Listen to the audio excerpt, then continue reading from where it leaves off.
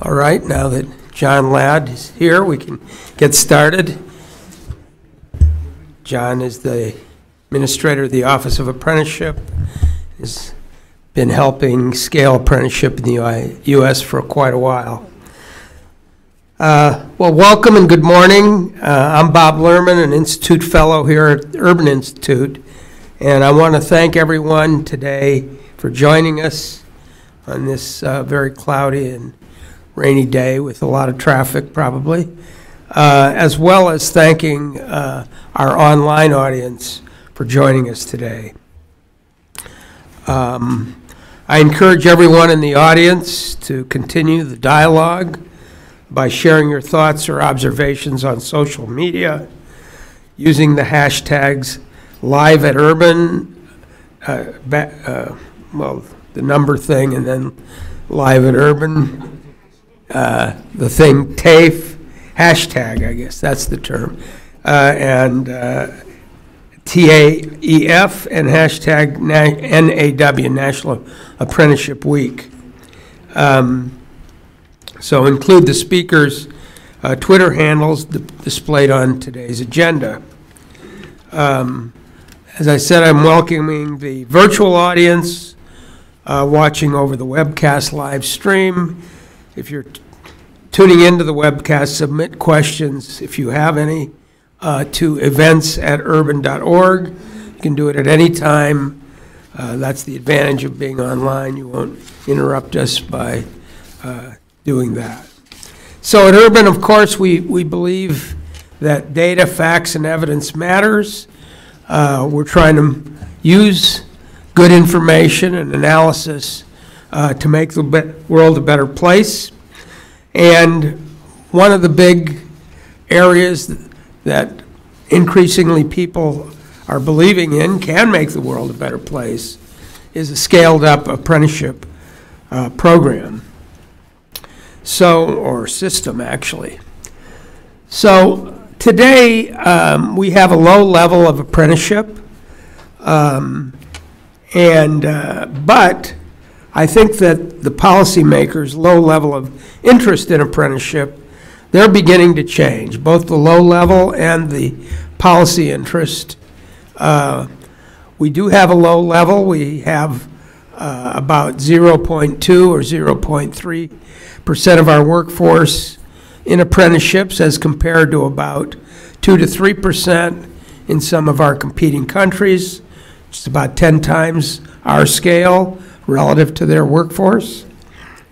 And until recently in the U.S., we were known for having high-quality programs only in the building trades and not very many other places. Funding has been minimal for many, many years. The number of people in the Office of Apprenticeship dwindled over the last decades by, I think, about 2/3. There was enough money to support one person in Ohio to look at, to promote and audit and examine apprenticeship. And we have the issue of policy researchers defining skill as academic achievement. It's just at APAM and saw a presentation by an outstanding young scholar. But when he looked at the trend, and when he tried to identify the trend in skills, he used the trend in BA completions, totally ignoring employability skills and occupational skills. And so there's been a general interpretation in the United States that this rising gap between college and high school graduates is a result of very good returns to college, whereas it could be that it's very low returns to the non-college skill development group. And I think that is something that researchers have not really confronted. But we're witnessing a lot of movement from the federal and state governments to foundations, nonprofits, to presidents now have endorsed a scaled-up apprenticeship system. And why is that? Well, it might be because of the benefits to individuals, companies, and government, but it could also be because of the failure of a lot of other alternatives. And that's a big role in how we've increased the interest in apprenticeship. As you know, I've been arguing, many of you know anyway, I've long pushed for expanding apprenticeship as a way of widening the routes to rewarding careers, especially among those who learn best by doing. I think apprenticeship is fundamentally about learning. People tend to forget that. And when apprentices complete, they really have demonstrated that they've learned how to learn, as well as taking pride in their occupational accomplishments. But for apprenticeship to work well in the United States, assuring quality must be paramount, must ensure that apprenticeships carry a reputation for high levels of competence and even mastery, must ensure that certifications of completion are credible, and guarantee that the programs teaching apprenticeship are well conceived. So how we do that, how do we assure quality? That's the subject of today's 4th annual Transatlantic Forum. If we think about the elements of quality, I think of it, different people categorize it in different ways, but I think of it as first and foremost having high quality standards, frameworks, material that people can aim for to achieve in completing their apprenticeship, demonstrating that they can do some things very well that are recognized as required in that occupation. A second part is making sure that the trainers, whether they be training on courses or training on the job, do a very good job, that there's a way of assuring that they do a good job, whether it's training the trainers, auditing, whatever it might be, and we'll go into that today. And then the third thing is assessing the apprentices themselves. How do we know that someone who went through a particular program has mastered that program? So I think of those as the 3 most important broad areas. We at Urban are trying to work on a few of these things, most especially through a contract with the Department of Labor to create high-quality, competency-based occupational frameworks for apprenticeship. And you can see those at our Urban Institute website, which has Urban Institute in the features page on apprenticeship, or you can just Google Urban Institute competency-based frameworks. I'd like to recognize Diana Elliott here, who's running that project. She's doing a great job. And I think what you'll see there is just the start of an effort that already is well underway in almost all the other countries. So we have a great lineup today, starting with my good friend Tom Buick, who is the CEO of the Federation of Awarding Bodies. He'll tell you what that is, I suspect. Tom has a long career, both in public service and in public policy, and even in helping the United States move forward in apprenticeship, and is partly responsible, I would say mainly responsible, for having these transatlantic forums. So Tom, step to the podium and let's move this project along. Thank you.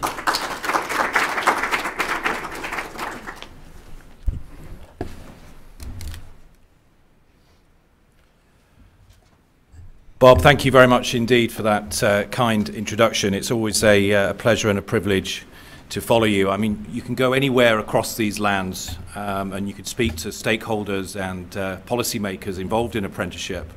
And after you said the word apprenticeship, usually you'll get the words Bob Lerman after it. And that just goes to show, I think, the contribution that Bob has made over many years. In fact, Bob once dusted off a copy of his book on youth apprenticeship, which he wrote in the early 1980s, and I had to sort of point out to Bob that 1990. Well, I was still in high school then, so Bob, I think that gives you a sense of this intergenerational pact that exists, not only in this country on apprenticeship, but of course, as Bob quite rightly said, we're now in our 4th annual Transatlantic Apprenticeship Exchange Forum.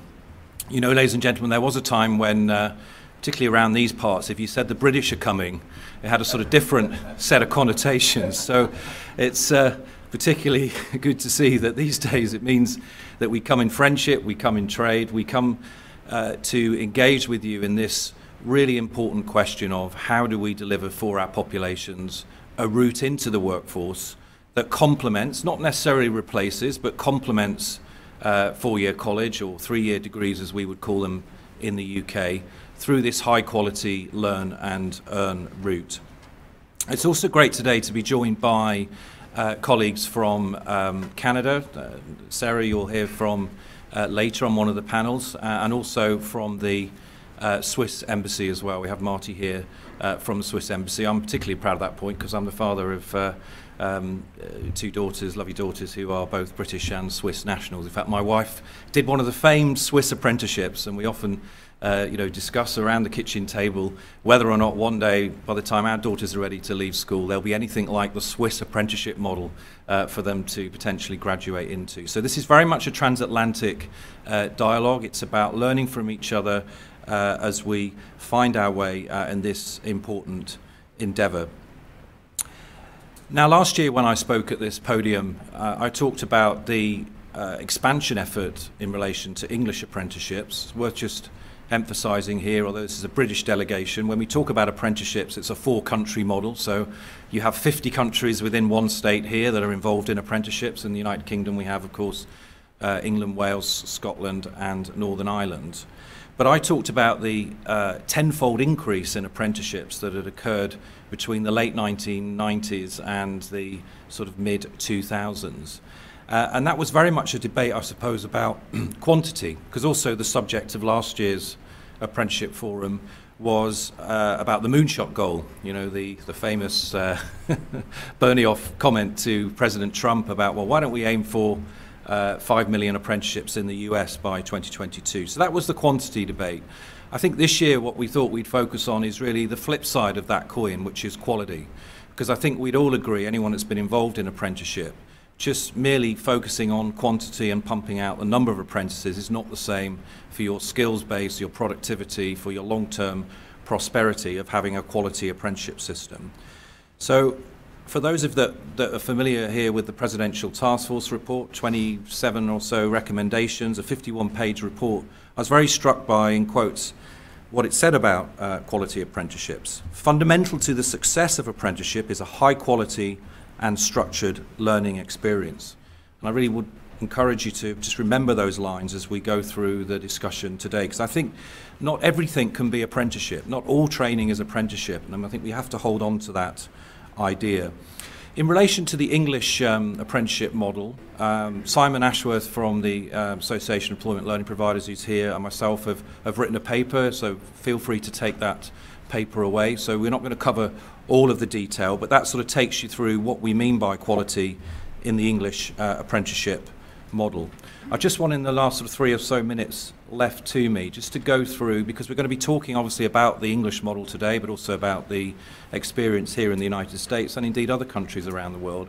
But really just for the benefit of those of you who aren't familiar with the English model, just to run you very, very quickly through what I would call our system architecture, because you will hear fellow British speakers will probably refer to one or more of these organisations.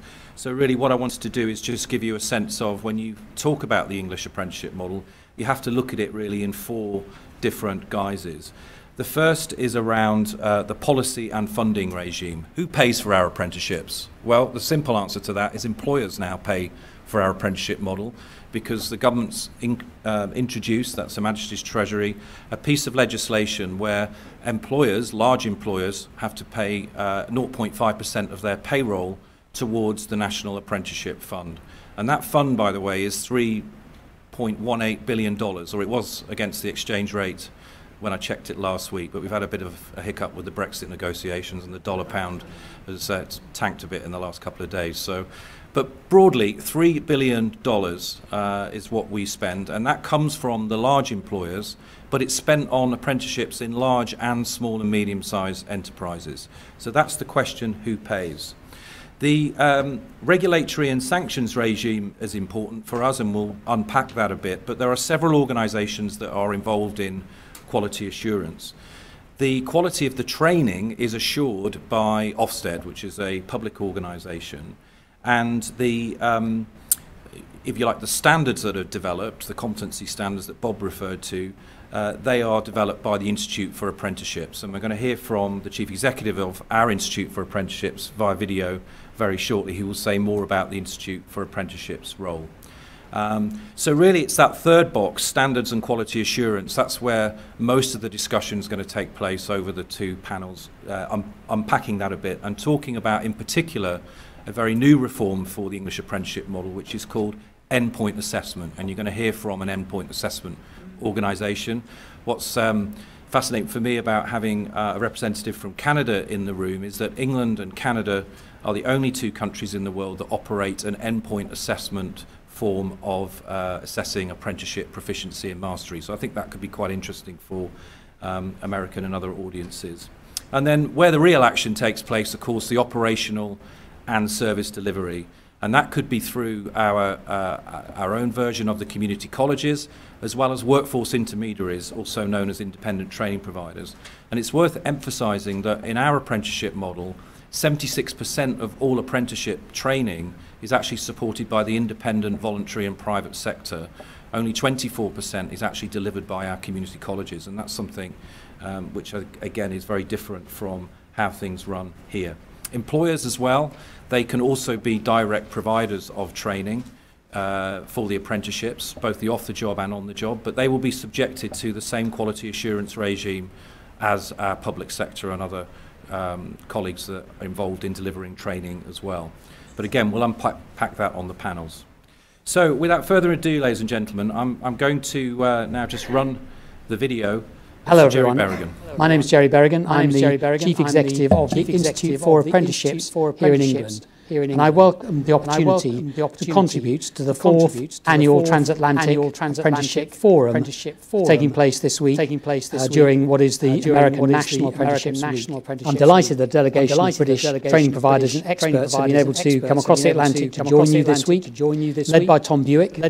All of them have a good track record of sharing their unique expertise and experience in expanding and improving our country's apprenticeship model. It's important to encourage transatlantic dialogue of this nature between our two countries, learning from each other as we seek to grow the skills and the respective workforces via a better and higher quality apprenticeship system. I'm aware that following your presidential task force on apprenticeship expansion, that growing your apprenticeships model is of paramount importance. And I know from my military background, apprenticeships work.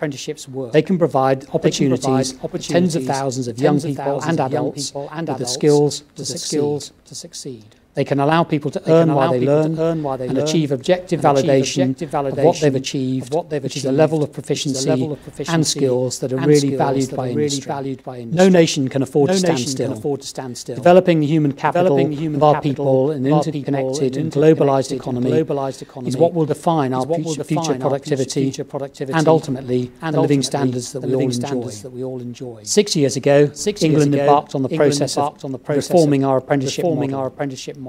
The organisation that I lead, the Institute for Apprenticeships, was established by Parliament in April last year to help play a leadership role, working with employers, training providers and apprentices themselves. And by empowering employers, we work with industry groups to create the right apprenticeship standards and assessment plans that our apprentices will then undertake to become fully proficient in currently over 300 occupational roles. Like Canada, we've separated the role of those providing the training from those who measure whether the required skill standards of the apprenticeship have been met. In other words, training providers will no longer mark their own homework. The quality of the training is independently assessed by a public body called Ofsted, and the proficiency of the apprentice is decided by an endpoint assessment, which is undertaken by one of over 150 government-approved assessment organisations. Here at the Institute, quality apprenticeships are at the heart of everything we do. So how do we quality assure England's apprenticeship system? Well, we work in partnership with all of the other regulatory bodies in this area through something called the Quality Alliance, which I chair. The Alliance also includes, as observers and contributors, the membership bodies representing training providers and the awarding organisations. The Alliance started out by agreeing the key elements of what a quality apprenticeship is. A job with training to industry standards. It should be about entry to a recognised occupation, involve a substantial programme of on-the-job and off-the-job training, and the apprentice's occupational competence should be tested by an independent endpoint assessment. Apprenticeships are employer-led. Employers set the standards, create the demand for apprentices to meet their skills needs. They fund those apprenticeships and are responsible for employing and training the apprentices at the end. But the needs of the apprentice themselves are equally important. To achieve competence in skilled occupation, which is transferable, secures for them long-term earnings potential and greater security, and the capability to progress within the workplace. The Alliance is now working on a quality strategy to ensure that all apprenticeships meet the minimum standard. Thanks again for inviting me to contribute to the Transatlantic Forum's deliberations today, and I really look forward to hearing about the outcome of your debates. Thank you.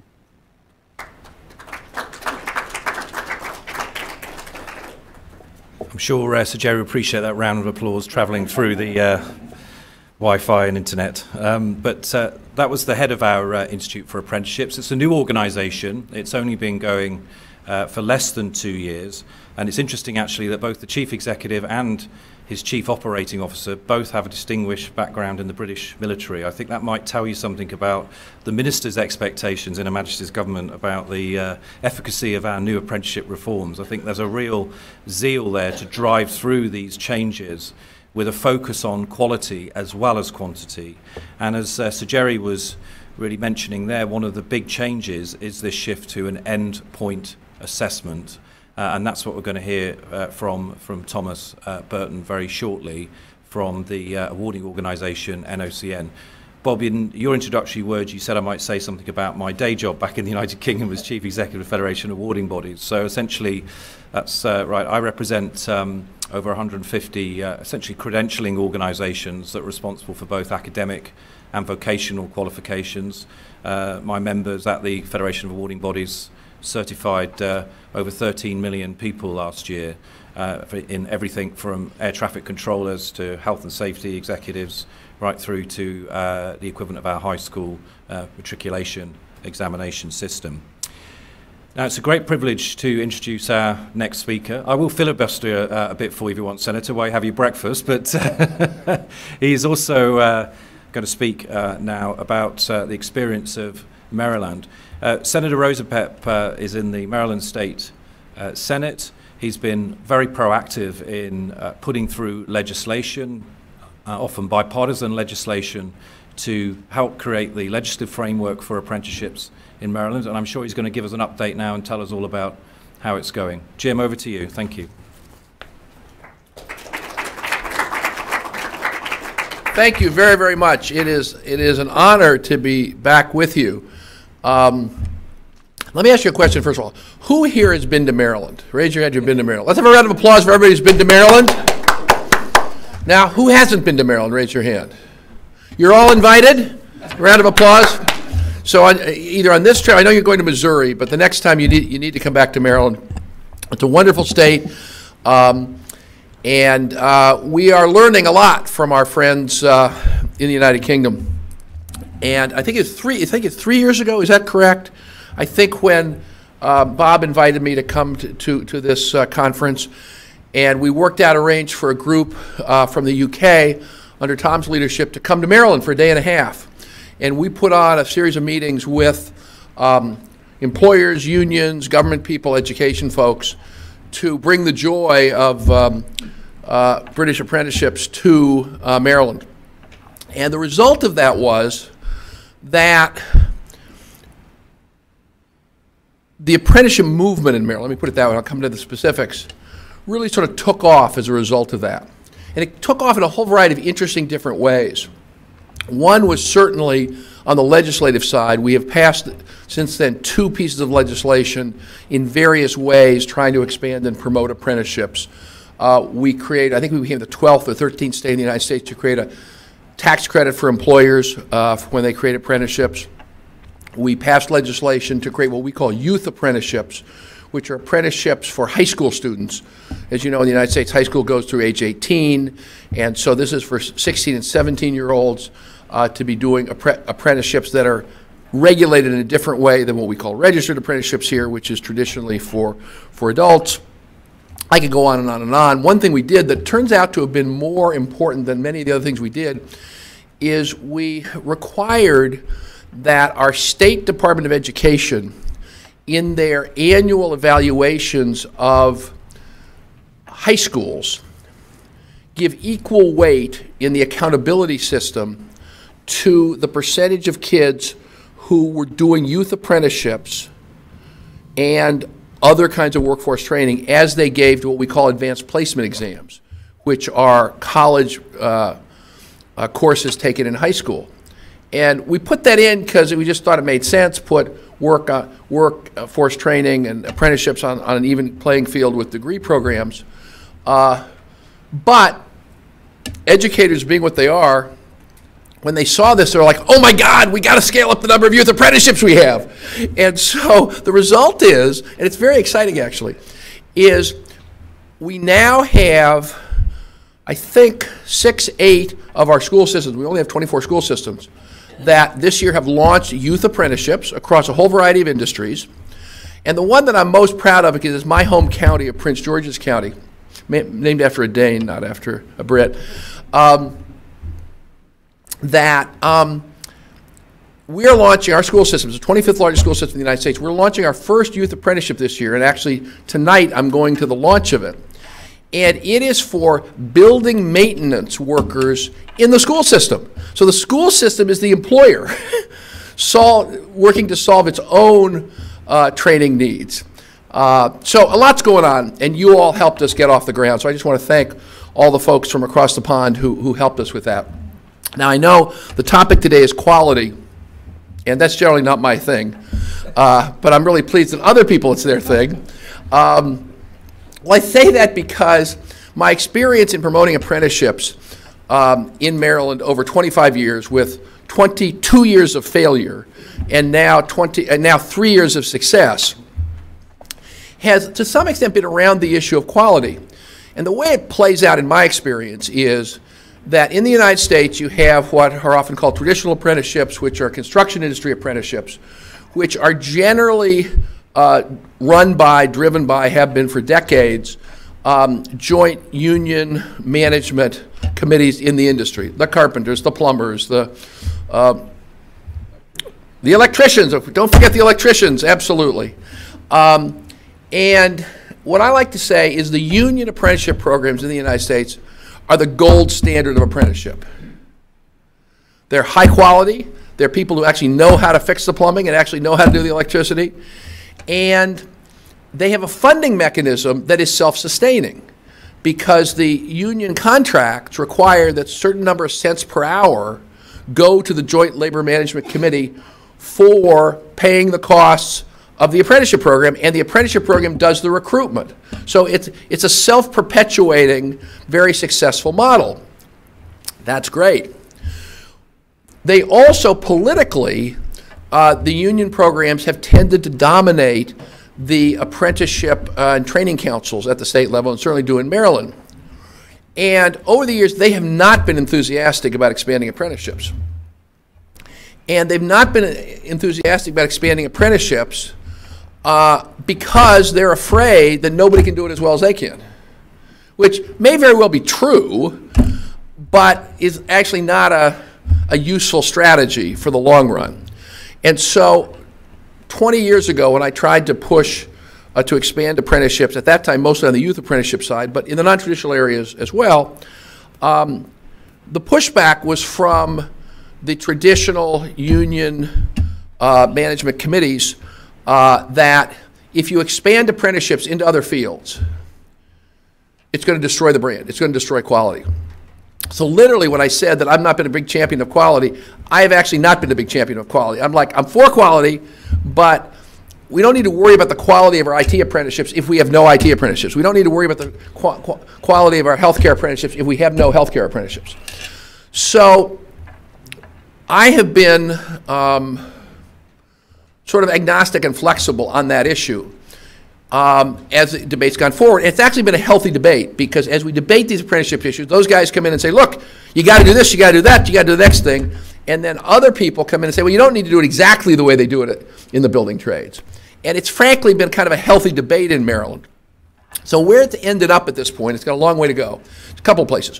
One is, and this was not controversial, but it was important, is because we have this system of registered apprenticeships in the United States, and we created this parallel system in Maryland of registered youth apprenticeships. They're registered separately, same regulatory body, same concept, but different, because in a traditional apprenticeship, it's 2,000 hours of work, 144 hours of related instruction. In the youth apprenticeship, because these kids are still in high school, and we take the last couple of years of high school pretty seriously in the United States, it's 500 hours of work during the year, and it's integrated with related instruction. So it's a different structure, but conceptually it's similar. So one of the things we said was that to be an apprenticeship in Maryland, it has to be a registered apprenticeship. When we created the tax credit for registered apprentice, we said you can't get the tax credit unless it's a registered apprenticeship.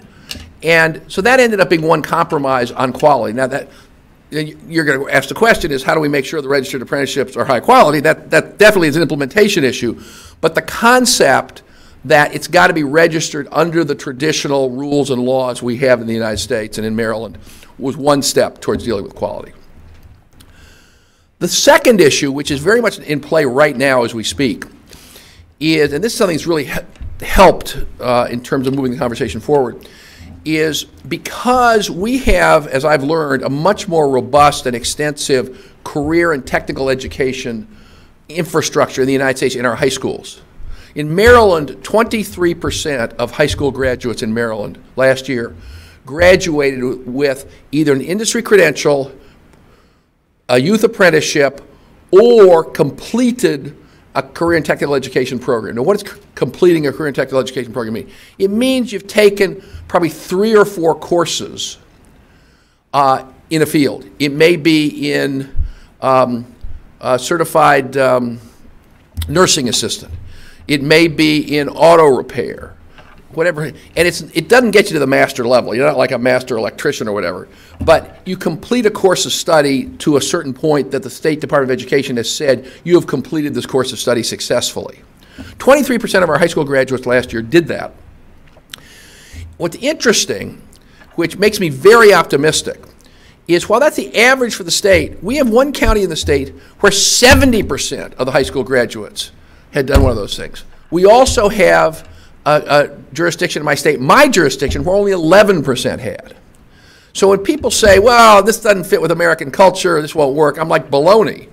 It's about whether the institutions focus on the needs of the students and needs of the employers and needs of the economy.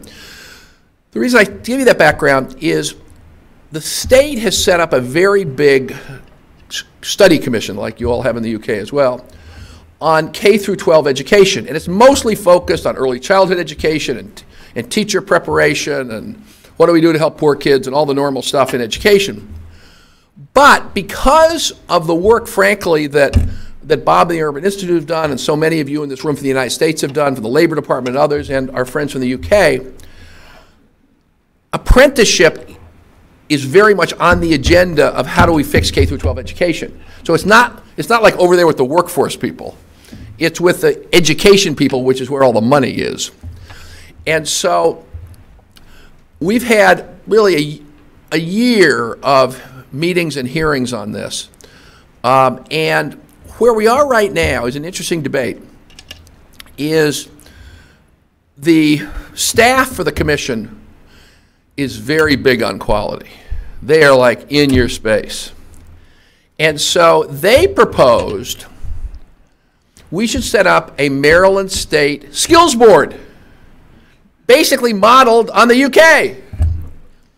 At which point, my friends in the traditional apprenticeship said, what? What? We already have a quality system. It's called registered apprenticeships.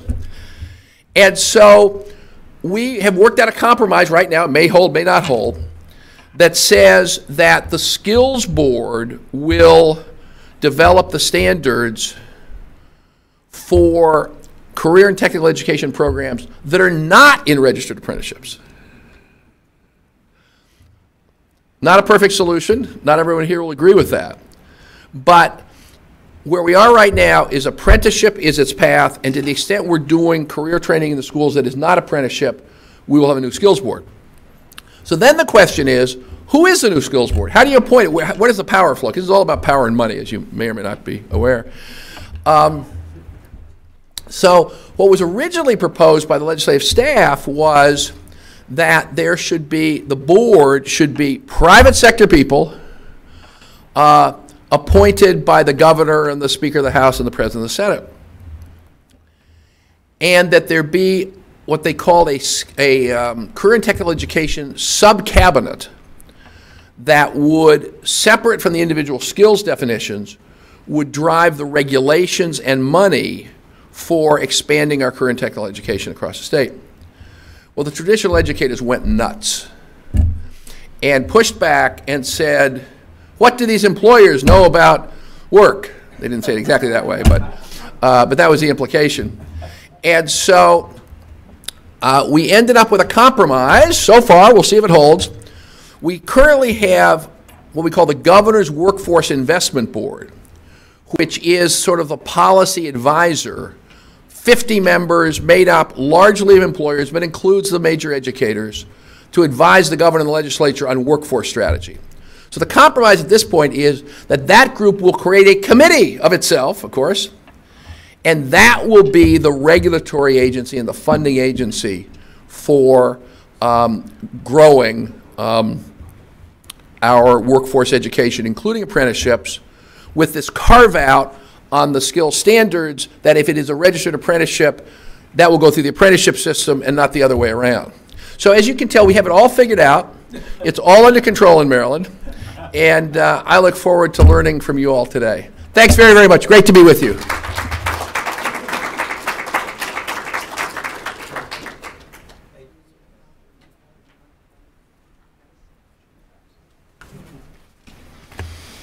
Good morning, everybody, and thank you very much to the Senator and the Urban Institute for hosting myself and the delegation from NOCN. And I'm going to take you through the architecture of the English apprenticeships model as it currently is, following the reforms that were implemented in 2017, and particularly the concept of endpoint assessments for this way of doing things.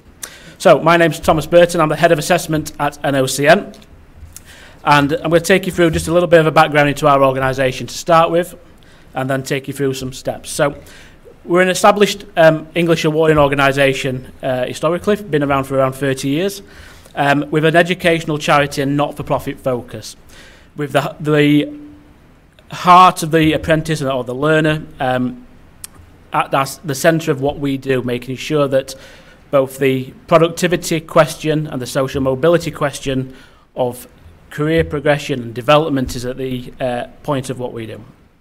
We're an educational charity that's approved by the UK government to deliver endpoint assessment, And we work on a global field, as well as the UK, in sectors such as financial services, construction and engineering. And we've been an early adapter of those English apprenticeship reforms, both with qualification development and endpoint assessment development. So the current scene and the current stakeholders for the apprenticeship model in the UK as it stands has 4 stakeholders. Centrally at that is the English apprentice. But feeding into that apprentice is the employer, the training provider, and the endpoint assessment organisation. And they are key really, because without a partnership approach and without ensuring all stakeholders work together and all stakeholders have an interest in that apprentice, the system can often become quite difficult. We see different models in different organisations. Sometimes it's employer-led, sometimes the training provider might be a college or a community college, as Tom's been explaining.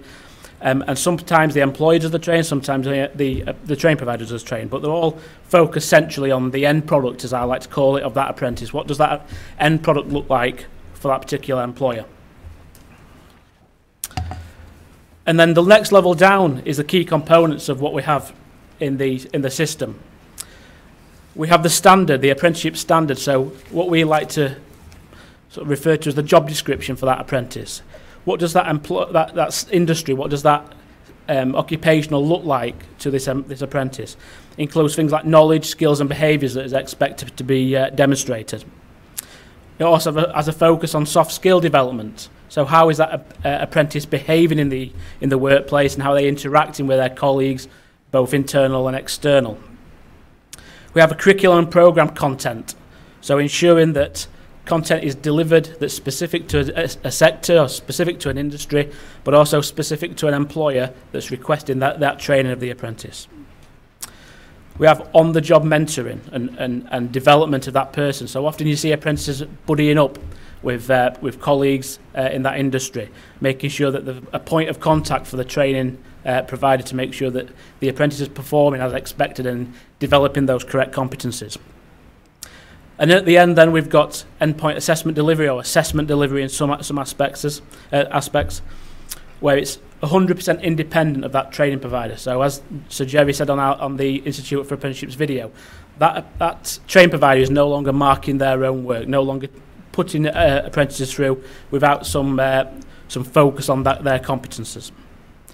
And we're using robust assessment methods, often up-to-date, often virtual, and we're using competent, up-to-date, industry-recognised assessors to do that. So some of the key steps that I'll try and highlight in yellow. It's the focus of the employer and the training provider just to ask what standard and what industry that they go into, and making sure that that industry and that standard aligns to that employer. The apprentice has to complete what we call prerequisites before assessment in our country, ensuring that they have a minimum level of maths and English that's equivalent to a high school diploma in the US before they can complete their apprenticeships. Often the specific elements of endpoint assessment that they must complete. Portfolios of work, competency statements, witness developments, and often practical skill tests. Endpoint assessment is completed by an independent body, NOCN as one of them, but there's 150 others in the sector. And it's independent and robust and often done in a window of assessment. So it's not elongated over a number of years. It's very focused to sign off that apprentice in terms of their level of competence. And then the certificate is issued by the Department for Education, particularly the Education Skills Funding Agency, which is a national recognised certificate across all apprentices in the UK, in England, which highlights the level of achievement they've got. So it's also graded either pass, maybe a merit, or the top 10% candidates at a distinction level. So recognition of just at the level of that apprentices and how they're performing. So what is endpoint assessment and why are some key things? Well, it independently confirms that that apprentice is competent against a recognised level of industry standard. It's been designed by the employers themselves, so they have picked the methods of assessment that they would like us to use with that apprentice, and making sure that that apprentice achieves a high standard through their assessment. It's also addressed a question about the apprenticeship brand and how robust is that apprenticeship brand when it comes to signing competence off and the end product of the apprentice. But it really, the key to it is that it requires up-to-date competent assessors that are qualified in assessment practice to go out and do these assessments. So we are not just simply passing apprentices without some rigour. What it also tests, and what is key for me, is that the training and educational development of that apprentice has been done to a high standard. So apprentices can fail in this process. They cannot achieve if their competence and their skill and their knowledge isn't there. And fundamentally, that's what endpoint assessment tests. Is that apprentice competent within that industry to stand up as a regular member of the company's employment? So these are just some of our partners in the UK. Some you may recognise from work that's conducted in the US. We've got people like Barclays and HSBC and Canada Life in the financial services sector, as well as the French energy company EDF, BP Chemicals, who had a bit of an issue in the Gulf once upon a time in America, I do remember, a steel manufacturer, and then petroleum and gas companies such as Total. And these partnerships are really key to ensuring success within both on-programme delivery and training, but also the endpoint assessment piece. And I'm going to focus on two of our case studies and highlight some of the key elements to some of these. So the first one is with Barclays, and we've delivered and completed endpoint assessment with this organisation from what the UK has at level 2, which is equivalent of the high school diploma level in the US, all the way through to degree level at what we refer to as level 6. So the full spectrum of almost educational programmes in that sector. We completed the first English endpoint assessment with Barclays in the financial services sector. So the very first apprentice was a young man called Mark Curran. He was top of his class, been striving for his apprenticeship for almost 2 years, and he was the very first financial services English apprentice to go through EPA. And he passed. What that has then meant is that the Barclays have expanded and developed their own internal development, so they became what's called an employee provider, and now deliver their training in-house using their members of staff and specialists from the education sector. And I mentioned that partnerships are key in this process, so they use an organisation called the London Institute of Banking and Finance to deliver the more intricate compliance and risk elements of financial services work, ensuring that it's robust delivery of education and specific topics that are regulated quite heavily in the UK. My second case study refers to BP Chemicals in the petroleum and gas sector. We work with an employer that operates one of the largest UK natural gas terminals and oil terminals on the Humber, which is on the east coast of England. And they put their apprenticeships through a 3-year technical programme, including safety and engineering technical qualifications.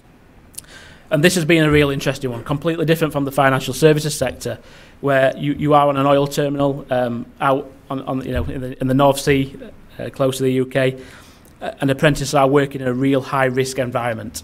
There's thousands and thousands of gallons of petroleum that pass through this terminal on a daily basis, and these apprentices have to be safe first and foremost. So there's a lot of emphasis in these particular apprenticeships about working safely and operating safely in this organisation. And what's been key is that, as well as BP Chemicals out at this terminal, is there's other employers that are keen on having safe, high-quality apprenticeships, such as the French petroleum producer Total and ExxonMobil, or Mobil One, as they call it in Europe. And all three of these employers have come together to work through what apprenticeships look like for this particular oil terminal. So they've set up their own training school out on the east coast of England. And that's really a good example of how more than one employer can come together and develop a standard for that industry in that particular geographical area, similar to what the previous speaker was saying. And these partnerships and case studies are starting to bear fruit and give us success. And what we're seeing is that where focus has been has been aimed and particular standards and particular industries have worked together collaboratively, the quality of the apprenticeship starts to shine through, and we get a higher pass rate, a higher distinction rate, which thus the end product becomes a higher calibre. Thank you very much, and I'm on a panel later on in the session, so I'll be welcoming any questions then. Thank you very much.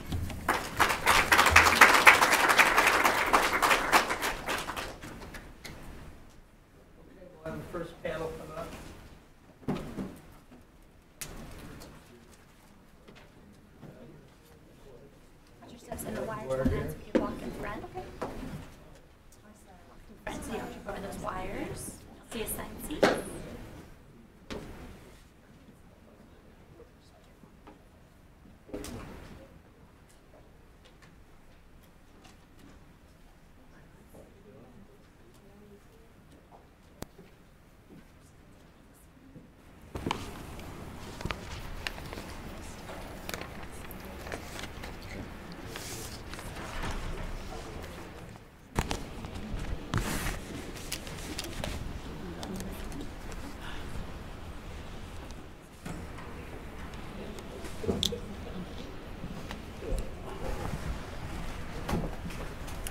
Hi, how are you? Okay. Good to go? Okay, wonderful. So thank you everybody for coming, and we've got the first panel which is about what do we mean by quality in the apprenticeship context. My name's Susanna Lawson. I have the honour of chairing this panel. I'm the CEO and co-founder of OneFile. We're an edtech company based in Manchester. Bob's asked me to give you a brief info about what OneFile does. So I've been involved in vocational training and apprenticeships for 19 years now. And when I was doing vocational training as a student myself, I became an assessor, a manager. I saw huge inefficiencies financially and in quality of doing it on paper. With my partner, we designed a cloud-based system so the competencies can be placed online, people can gather evidence, upload it, and it means that everybody has access to it. So the audits can happen, the apprentice has access, standardisation can occur. So that's where I'm coming from, so that's why I've been asked to lead this panel today. So just for a reminder for those online, if you can send your emails in to events@urban.org if you have any questions, and they can be raised at the end for you as well. So, to introduce the panel, to my left we have Simon Ashworth. He's the Chief Policy Officer for the Association of Employment and Learning Providers in the UK. We then have Marty Leathers, the Director of Missouri Division of Workforce Development. We have Sarah Reinard, the CEO of Polytechnics Canada and former head of the Canadian Apprenticeship Forum. And finally, we have John Ladd, the administrator for the Office of Apprenticeships, the US Department of Labour. So we have a very wide range, 3 countries, all giving their opinions and their perspectives about quality in apprenticeships. So if we can make a start, the first question I'm going to ask today is about the standardisation of frameworks or occupational pathways. So I think what would be great is to get a little discussion going on how the different countries view that, the importance of that, and how they do that in their own countries or state, as it may be. So Simon, would you like to start about the UK model? Yeah, good morning everybody. We've got a really interesting model in the UK. We're actually transitioning. So we had a legacy system around apprenticeship frameworks, which were quite broad set of qualification-led programs, and we're actually moving to a model around apprenticeship standards. And I think as Jerry mentioned, we've got about 350 apprenticeship standards, very much more specific to occupational job roles. And we'll probably end up with a system by 2020 of probably around 500 apprenticeship standards. So at the moment we're going through very much a transition from sort of a broad brace of qualification-led programs to the new apprenticeship standards. And Just want to talk about the apprenticeship standards in a bit more detail. So as Tom mentioned, that's overseen by the Institute for Apprenticeships, but it's not actually the institute who developed the actual apprenticeship standards. They're developed by employers. So trailblazer employers come together in an occupational area to develop the standard. But employers don't just do that alone. They're supported by independent training providers or workforce intermediaries, as I think you call them over here, and also assessment organisations. So really the development of apprenticeships is a collaboration between employers, training providers and assessment organisations, which are overseen by the Institute for Apprenticeships. Okay. John, do you want to give the American view? Sure. Good morning, everybody, and thanks to Bob and Tom for organizing this great event. I guess transition is a good word for us as well. We're definitely in the midst of a transition here, certainly from the system you heard this morning of registered apprenticeship and the standards that are developed there. And we're really kind of right midstream in trying to stand up an additional option, additional pathway for employers, which we're calling industry recognized apprenticeship, which is similar to some of the things you're hearing from the UK and other places. I would say historically we have struggled with the standardization of training broadly and as well in the apprenticeship space in terms of how we define those standards. I think we're a little reluctant to overly standardize the training requirements for any specific occupation or job here in the US. So that's always been a challenge for us in terms of we really don't have the infrastructure, we really don't have the approved bodies that can do that kind of work and can speak in a broad way, and it's one of the reasons we look to the UK, because we're very interested in that trailblazer model in terms of a voluntary approach of employers coming together. Historically, what we've done is we've used what we call an apprenticeability process on the front end to kind of categorize the work and set the broad standard for occupational training, how many hours, what the work process schedule looks like, and those kind of things. But there's a lot of flexibility within that framework. More recently, we're working with Bob and his team to really move towards a competency-based model. We think there's a lot less debate and a lot less, there's room for more consensus when you really focus on competency. So working with Bob and his team, we've developed about 20, 25 now, trying to get up to about 40 to 50 by the end of the year. Again, using this consensus-based model, bringing employers together to develop competency-based standards that still allow for customization. We're always going to require some level of customization at that employer level. But we certainly want to think about how we could move to that competency model. Also, in this new option of industry recognized apprenticeship, we're also going to be leveraging existing credentials more. Right? Those are our frameworks and training requirements that are already fairly well established by those particular industries. So we're going to see how we could leverage the issuance of these industry-based credentials as kind of a proxy for the broad occupational frameworks. Great. And Marty, do you want to give your perspective from a specific state of Missouri?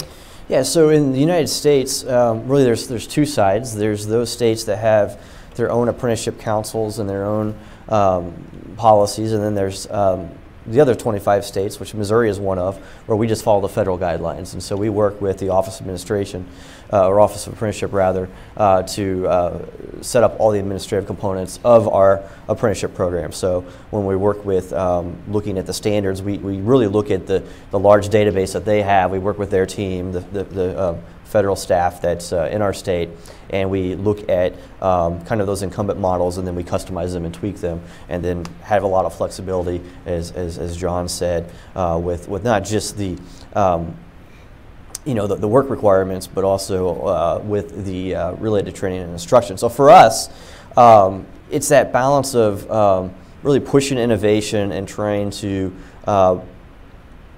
create new things, but without pushing the concept of quality so far that we don't have a mechanism in which to maintain that. And so for us, where we kind of stay on that razor's edge is working with the existing standards that have been in play and trying to kind of broaden those as much as possible to be customized. So, but we see a lot of opportunity to continue to push that.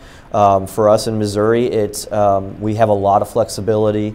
We're interested in the IRAP model and what that might mean for the programs in our states, especially as we move into sectors of what we call non-traditional apprenticeships, which are still supporting the skilled trades and allowing those to flourish, but expanding and innovating into these other non-traditional sectors like finance, healthcare, and IT.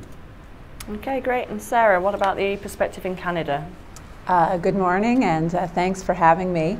The Canadian system is interesting. There are about 400 occupations that we consider to be apprenticeable, but it's regulated at the provincial level. So we have 13 provinces and territories. Each are the regulators of apprenticeship. And each of them are using a slightly different way to develop their frameworks, but largely using employers. Employers are a big part of the process. We're in 4 sectors, so construction, industrial, motive power, and service sectors.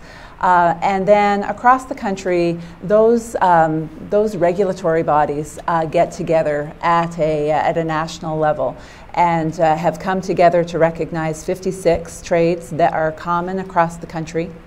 And we call those the Red Seal trades.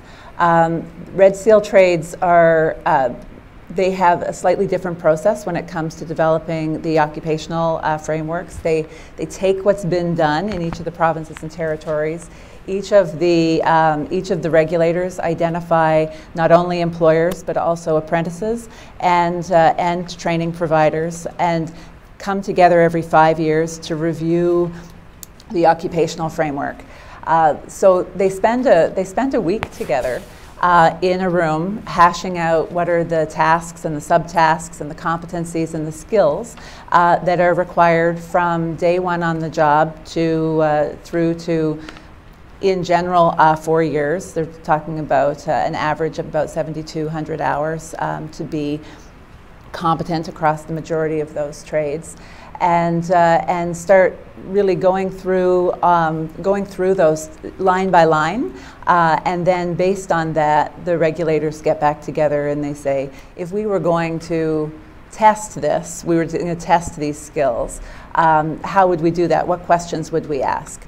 And they put together multiple choice exams in each of those 56 trades. And after somebody has done their 7,200 hours, which includes about 80% on the job, 20% with a technical trainer in a college, for the most part, they write this exam based on skills questions. They're less knowledge based and more skills based questions, but they are multiple choice. And you get 70% on that exam, and you're a qualified journey person. But I think that when we talk about that process to put together the occupational frameworks, certainly based on employer requirements, but common requirements across the country. So we really think about that framework as being the sort of the baseline of common core elements in the trades. You often will get some crazy thing that a province will not let come out of that competency profile, even though it's unique to their environment. But for the most part, they're supposed to be around common core, and they're only really seen as a starting point. So recognize that if somebody was finishing a university degree or a college diploma, it would still only be the foundation of what they're going to learn throughout their career. And so that's sort of the baseline. And then from there, once somebody's got their journey person certification, they're always learning. So it's there's certainly a standardization that happens across the country, although with 80% of the training happening in the workplace, that's not the part that is heavily regulated. There's heavy regulation around the technical training components, but the But what happens with an employer is the day-to-day. You know, it's the stuff that makes sense for that employer in that part of the country, in that particular sector of the economy. Recognizing that, you know, something like an occupation like an electrician or a welder crosses boundaries between construction and industrial, and in some cases right through to the motive power sector. So it doesn't make sense to expect them all to know everything that is unique to an employer. So there's a lot of flexibility, but it happens in the employer training component. Okay, that's really interesting, Sarah. So my next question was actually about employers, and you all mentioned the importance of employers and their input into the occupational standards, and that from one employer to another there will be individual requirements for the training. But how much should the employers be able to change that national occupational standard? Marty, do you want to lead? Yeah, so we really want a lot of flexibility. For us, it's working with our employers to understand the changing needs of talent for them.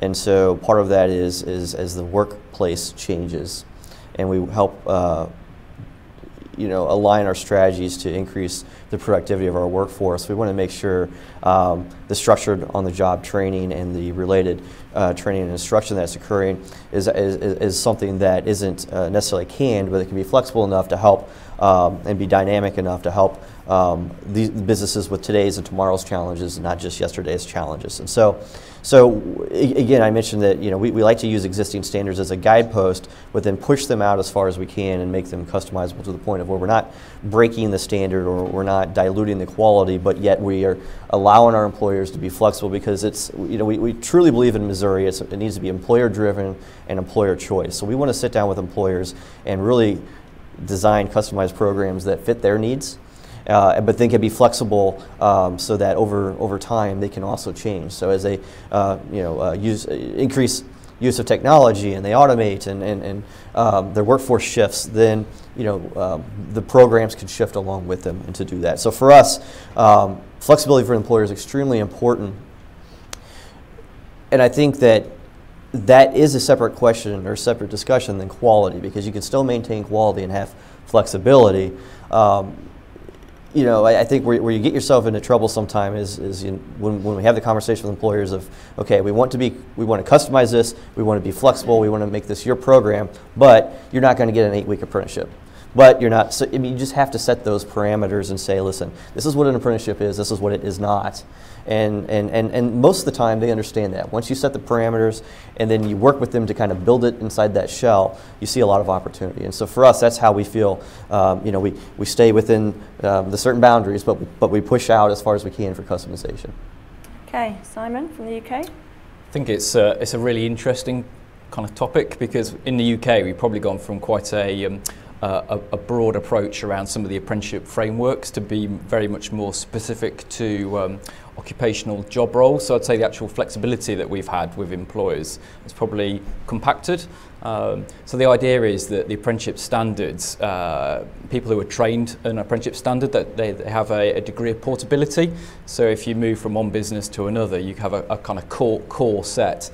I think you know, one of the key things for the Institute of Apprenticeships is when they work with employers to develop a standard, they have a broad range of employers who develop that standard, so it's not too weighted to one organisation. But the key for our system really is employers and having an employer-led system. So yeah, absolutely, you've got the kind of core skills, knowledge and behaviours for that job role, but you can still absolutely, and our best providers provide a contextualised and a customised programme to meet the needs of employers, and they're the ones who are most successful because they have a kind of core product and they'll bolt on and build that specifically for the employer. But like I say, our apprenticeship standards are a lot more specific than the apprenticeship frameworks. I think one of the kind of criticisms of the old system was that someone might do an apprenticeship framework and get some very broad skills, and they move to a similar organisation, and actually they wouldn't have the transferability in some of those skills, and so actually they need to do another apprenticeship. And in our system, it's very heavily subsidised by government. So the argument is, what, you know, are we paying twice for the same thing? So it's getting a balance really about not being too specific and allowing employers that kind of customisation. John, so I'm just picking up on what Simon said. So if somebody has done an apprenticeship with one employer and then they leave and go to another employer within a state or between states, how important is it that employers understand what level of competency that person has? Sure. No, I think that's extremely important, and I think this idea of national portability, the idea of occupational proficiency has always kind of been a theme within the apprenticeship system, but I do think now we are looking for additional flexibility. So I think it depends on what the ultimate goal of the training is, right? So typically we've talked about apprenticeship as preparing someone for occupational proficiency, to be fully proficient in that occupation. But then what defines an occupation? Is it all elements of the job? Do we want someone to be fully trained and well-rounded in every aspect of that occupation? Or are the job tasks and functions that someone might need to know a lot narrower? So this is again something that we think with this new option that we're bringing on of industry recognized apprenticeship, it gives employers another level where they can even think about stackable credentials, a little bit more of a transparent system to say we can design an apprenticeship around this credential that could lead to another credential, where before we really didn't have that flexibility. We were training to this very high standard. We allowed kind of an 80-20 degree of flexibility for the individual employer to ensure that national portability. But for a lot of employers, we're hearing, look, we don't have the ability to train someone at this level, but we could train someone at this level. And so, I do think that we're in this moment here where we're trying to provide additional flexibility and create a system of more stackable credentials that could lead to that. Great. Yeah. And Sarah, in Canada, how would that work? 'Cause obviously, again, a huge country, how would that work? I think John brings up a really good point about not all employers have the capacity to train to maybe a full credential. And Canada is a country of small and medium-sized businesses. So we're really talking about 90% of businesses have fewer than 100 employees. Many don't have dedicated human resources folks on site. And so, their ability to train somebody to a full credential it can be a real challenge, which is, I think, one of the reasons for thinking about those kind of common core elements, and that's what an apprenticeship is. Each apprentice is provided with a logbook, so it suggests which competencies and what skills it is an apprentice should be developing in their first level or their second level or their third level, recognizing that they probably aren't going to get every skill, every experience with every employer. But we'd like to keep an apprentice employed from the first day they walk onto the job to certification. And ideally, we know that's when apprentices really succeed. That's when they are better able to complete, better able to get to certification if they've got that consistency. So I think that the logbook does provide, from an employer perspective, some guidance. Here are some things that we want the apprentices to learn. There's a bit of an opportunity to be able to say there are some things here I can't teach. Those become things that we can take care of maybe in the technical training that's happening at the college level. So there's some place to do that there.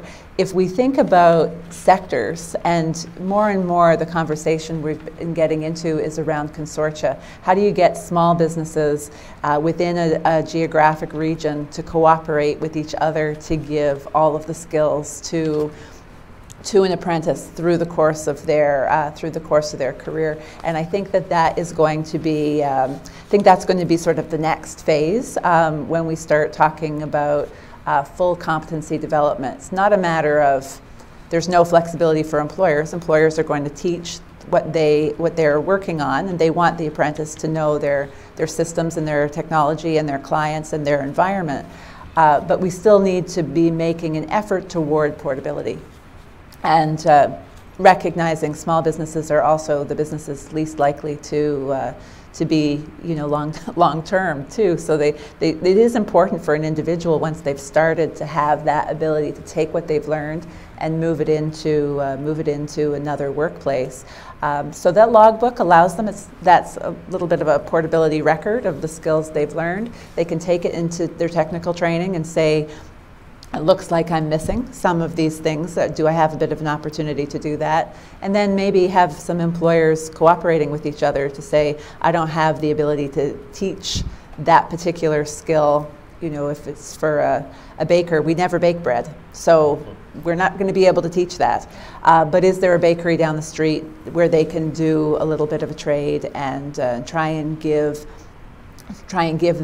those apprentices the full scope of the training? And I think that's where some of the flexibility is built in. Great, thank you. Everybody talks about funding for apprenticeships, whether it comes from the government, whether it comes from the employer, whether it comes from, in some situations, the apprentice themselves. How can we maintain that high level of quality but make it cost effective for the employer or the intermediary, the training provider, the college that's delivering that? Simon? Again, that's another really interesting question. So, I mean, in England, we're very fortunate. We have the apprenticeship levy. So I think, as Tom alluded to, that's a tax on large businesses. So that's about 2% of employers in England pay the apprenticeship levy. And that generates around sort of $3 billion into the system, which helps the government subsidise the funding to the 98% of employers in the country who are small SMEs. I suppose it's getting a balance, really. So, I mean, we've got some of our apprenticeships which probably are funded around $2,000 for a 12-month programme, all the way up to apprenticeships which are funded at probably around $35,000 over a 3-year programme. But they've all got common components, so they've got to last at least a year, they've got to have at least 20% off-the-job training time. So I suppose there's a balance really between making it attractive to providers to be able to deliver, looking at return on investment for employers. Government is really supportive of that. They, you know, they say that every pound or every dollar, I suppose, they invested in apprenticeships returns $30.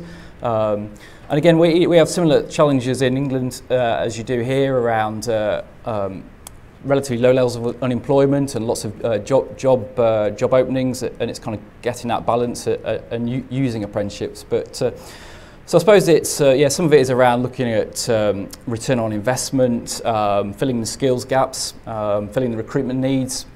Again, in the UK, our workforce intermediaries help employers with the recruitment. So it's not necessarily just about the training, it's about the whole end-to-end package, about getting a vacancy, advertising, filling the vacancy, providing the training, providing the progression. So it really is a sort of a service offer along with the return on investment. But yeah, it's interesting. In the UK, we obviously it is heavily subsidised by government, and that brings with it a whole book of rules and regulation, which require, which help. Some of it helps drive the quality, and some of it drives the perverse behaviour. So I suppose if I was looking for an ideal world, it would probably have less of the rules and regulation. But yeah, with the money comes the requirements as well. So following on from that, Marty, with the accountability for the quality, who should that lie with?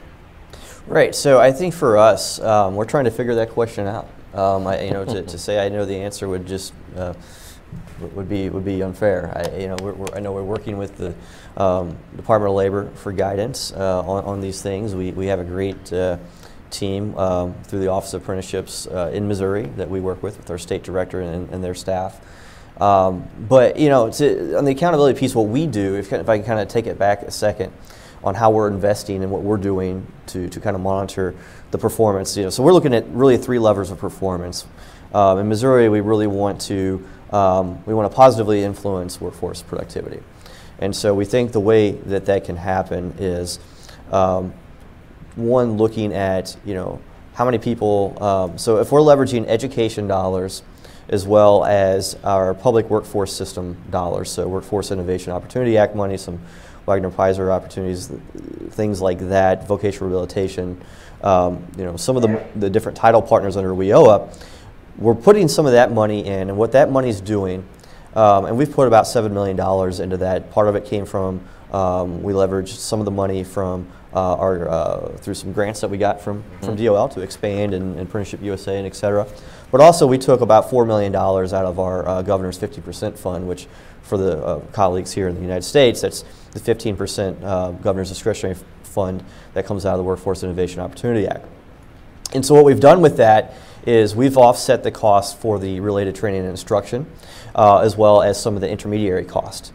But the employer still bears the cost of course, hiring the apprentice, paying for the apprentice, and then also paying for management of that apprentice for the on-the-job training piece. And so I say that to say, if you look at the dollars that we're investing and how we're trying to understand our return, you know, what's the retention rate of these apprentices?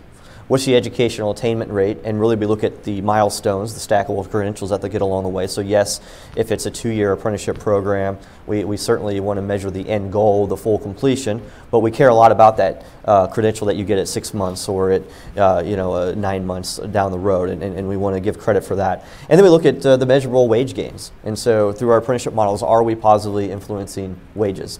So measurable skills gains, wage gains, that helps drive performance and productivity in Missouri. And for us, that's one way we're trying to tie accountability to the dollars that we're spending. But the bigger question of how do we keep a more broad accountability to the quality of the programs, I think we're still learning how we might do that.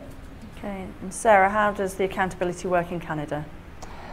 You know, because we really have 13 apprenticeship systems across the country. So, you know, each province and territory regulates their own. They have their own way of thinking about, you know, what that funding model looks like and where that differs in terms of the degree to which government is funding versus the private sector.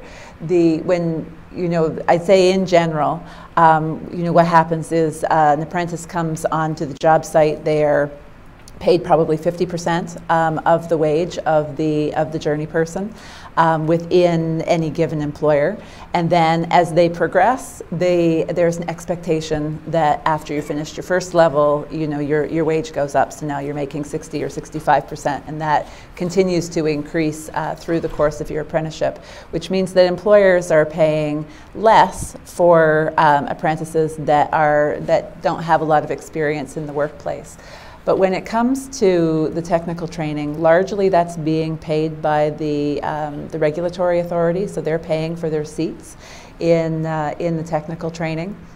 To some degree, apprentices may be putting money on the table for that in the form of tuition or books. Lots of times that is completely covered by government. And because they're taking a break from their employment, they can go on employment insurance. So they can get 55% of their wages covered through the federal employment insurance system.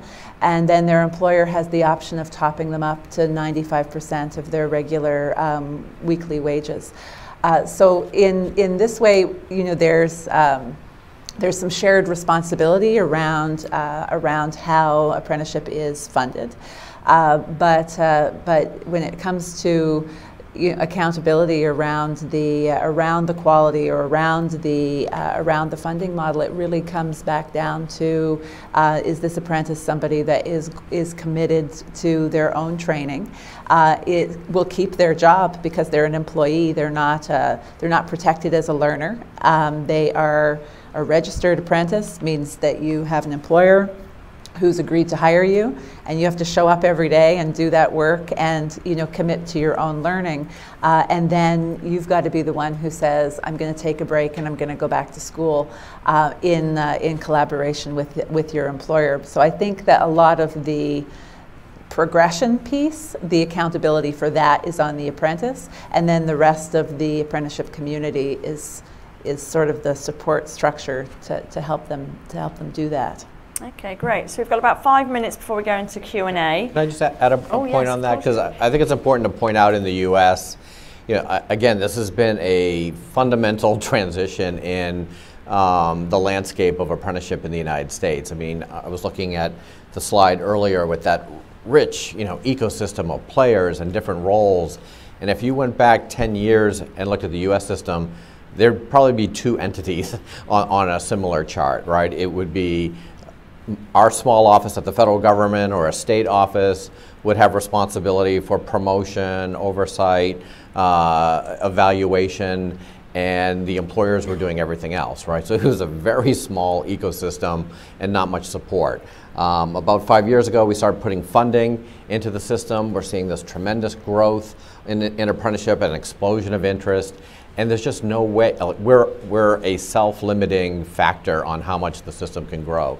So we really try to promote more intermediaries coming into this space, but we're about to launch an effort to really delegate that responsibility to these third-party certifiers and accrediting bodies to say, you all know your industry, you all can be the assurers of quality for that particular industry, help grow apprenticeship in your particular industry. So this is a fundamental change that's happening here in the United States, and it's really driven by this demand and interest and the funding that's been provided.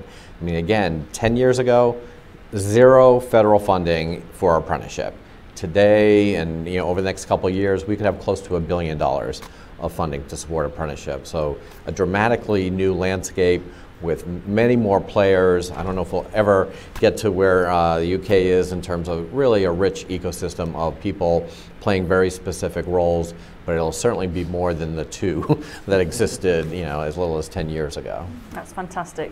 So we've got a few minutes before we go to Q&A. So if I could just ask you all to come up with 2 thoughts about quality. One, what is the one thing that's working really well for quality? And 1, what is the biggest challenge you see facing achieving that quality? Simon, do you want to go first on the spot? On the spot. So what's working well in terms of quality? I think we've got a really good regulatory system around the actual apprenticeship training. So you probably saw earlier the mentioning of Ofsted, which is the regulatory body that goes out and independently inspects private providers, colleges, and that's a very powerful organisation. So they have a grading system. If you get a poor grade, a grade 4, you're struck off the apprenticeship register and you can't deliver. So in terms of the actual training for the ON programme, we have a recognised and established kind of government agency that looks after that. In terms of probably what doesn't work so well around the quality is, I think independent endpoint assessment is a brilliant opportunity. Being able to independently check and verify learners' competence. I still think that's a very new system, and the whole quality assurance of endpoint assessment is probably untried and untested, and I think there's lots of different organisations involved in that, whereas on the on-programme training we've got one organisation, it's very kind of clear.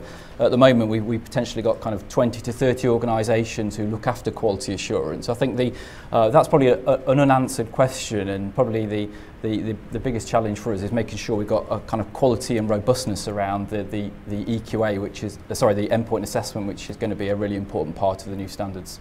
Okay, Marty. I think for us, it's a couple of things. One, we're still trying to figure out how do we scale these models and how do we innovate. I mean, for us, it's still 20 apprentices here, 30 apprentices here, and we need to get to hundreds of apprentices here and 1,000 apprentices here, and how do we scale it, as well as then as we scale it, how do we address quality? And we don't have the answer yet. I think that's what we're still trying to learn, especially in Missouri, as a state that is not we don't have an apprenticeship council, we don't have these standards in place on our own, which we like that design, but yet we still need to allow ourselves to be dynamic and growing. I think the other side of it for us too is, as you're working with the employers and we're working with our education providers, which is really what we kind of help facilitate and try to bring to the table. A lot of people are getting into it's a hot topic right now. Workforce development is a hot topic right now, and so we have a lot of groups who are now hanging the shingle of apprenticeship providers or workforce development providers or people in this space, and so what's happening is it's kind of there's not a clear definition of what apprenticeships are. There's not a clear definition of what we mean when we say workforce development. And so you kind of, that runs the risk of diluting the brand and the understanding, and kind of, I think that also, so as far as what's the big challenge I see, how do we encourage everyone to still get out there to innovate, help us grow and expand, but do it in a way that's is somewhat of a controlled environment in which that we're not getting it in front of quality or out away from quality and it being too late. So one thing, the last point I'll say, just in Missouri alone, so we have 16 different state agencies with about $500 million of federal funds that flow through us. And so in those 16 agencies, 7 of us have our own apprenticeship programs. And so in Missouri alone, we're trying to get our different state agencies to get on the same page. And that, you can't imagine getting us on the same page, and then also then we're working with 14 workforce boards in Missouri and all of our education providers. So it's a lot of herding of cats right now and trying to figure out what is our vision and how do we connect it all together. Fantastic. Sarah? I'd say that one of the things I think is very high quality has to do with the technical training, where the majority of that is regulated. So in terms of the curriculum and the expectations of what will happen when an apprentice gets into technical training, that's heavily dependent on what it is industry and employers want. They're involved with program advisory committees. They're involved in making sure that those technical training providers have the most up-to-date equipment, so that not only are we training their own employees on that equipment with instructors who also come from industry, but also in terms of being able to cover off some of the bases that may not have happened in another workplace with those apprentices. So I think that that system and the equipment that these institutions have are absolutely amazing. The quality of the instructors, the connections with the employers, I think is fantastic. It's an imperfect system. And there are weak points. When I think about a multiple choice exam as being the endpoint assessment for largely hands-on occupations, there's a disconnect there.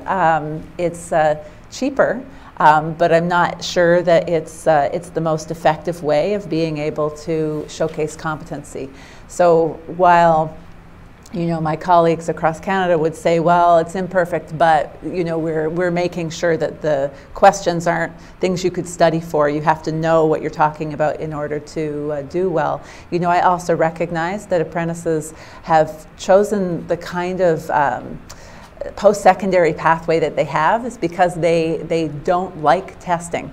And they certainly would rather show you than write it down or choose the best of 4 answers.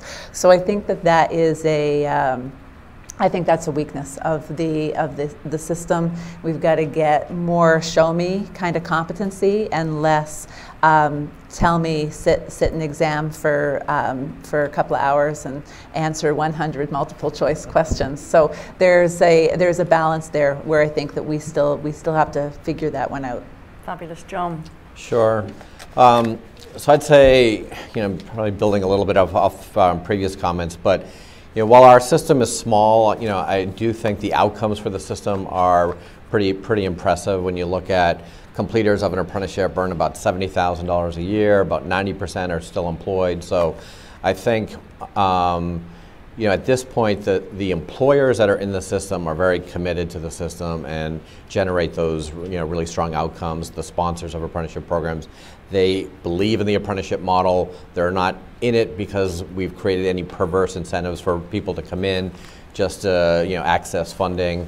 So you really do get this committed group of employers and sponsor groups that are committed to the model and want to make it work, and you see that in the results. I think some of the challenges are, again, we really do need to have a better developed system and capacity to develop these standards that can be accessed by employers, and our lack of any endpoint assessment, I think, is a challenge for us. Okay, great. So just a reminder to the online audience to submit any questions to events@urban.org. Are there any questions in the room? There have been some questions. Yeah, the gentleman there, just wait for a microphone. Hi, I'm Daniel Keene from the Urban Institute. You mentioned the relationship between funding and the regulatory burden that comes, and then the role that funding plays in recent expansion in the U.S., but you didn't say anything about funding and this tension between flexibility and standardization. And I think part of the reason why in the U.S. employers really want flexibility is if they're paying for so much of it, why shouldn't they get the flexibility they can get from it? So could you just speak, is that kind of assumption of mine right? And what have you learned about funding and your ability to balance standardization and flexibility? Can I just address that? I will just say that while absolutely employers want flexibility, the Canadian Apprenticeship Forum, where is my last job, we did some extensive research around the return on training investment for employers. Spoke to over 1,000 employers across sectors that were heavily engaged with apprenticeship training, businesses of all sizes. It did not really matter which trade, what sector, what part of the country, or the size of the business. They were all getting a return on training investment. So every dollar that they spent to hire, train, waste, administration, for an apprenticeship within their company. Before that apprentice had even graduated, they were making $1.47 in return. So, I recognize that the first year is a burden for apprentices. By the third or fourth year, those apprentices are providing much more in terms of value than an employer is paying them. And so, while flexibility is important to kind of get them in the door, I really believe we've got to tell employers this is good for their business too. Not only good for workforce development and making sure people are highly skilled to do the work that they need done, but also in terms of the benefits to their business. So, I'm big on flexibility, but at the same time, I think that there's got to be an understanding. This is not a public good that you're doing and there's no benefit to the business. There's a balance there. And I also think employers want ease of access and ease of ability to implement, and I think that's again where the role of intermediaries can come in here. We hear more from employers that don't want to spend a year or two standing something up, if you can offer them something that's high quality, ready to go, and in a lot of cases sometimes they'll pay for that service, but if it's something that they can build and implement quickly and put in place, that's a real value to them, and gets them over that hump. I mean, we still have a lot of lack of knowledge about how to do apprenticeship. You can sell them on the apprenticeship idea, but then it's still a bit of a dark road in terms of how do I get there, how do I start?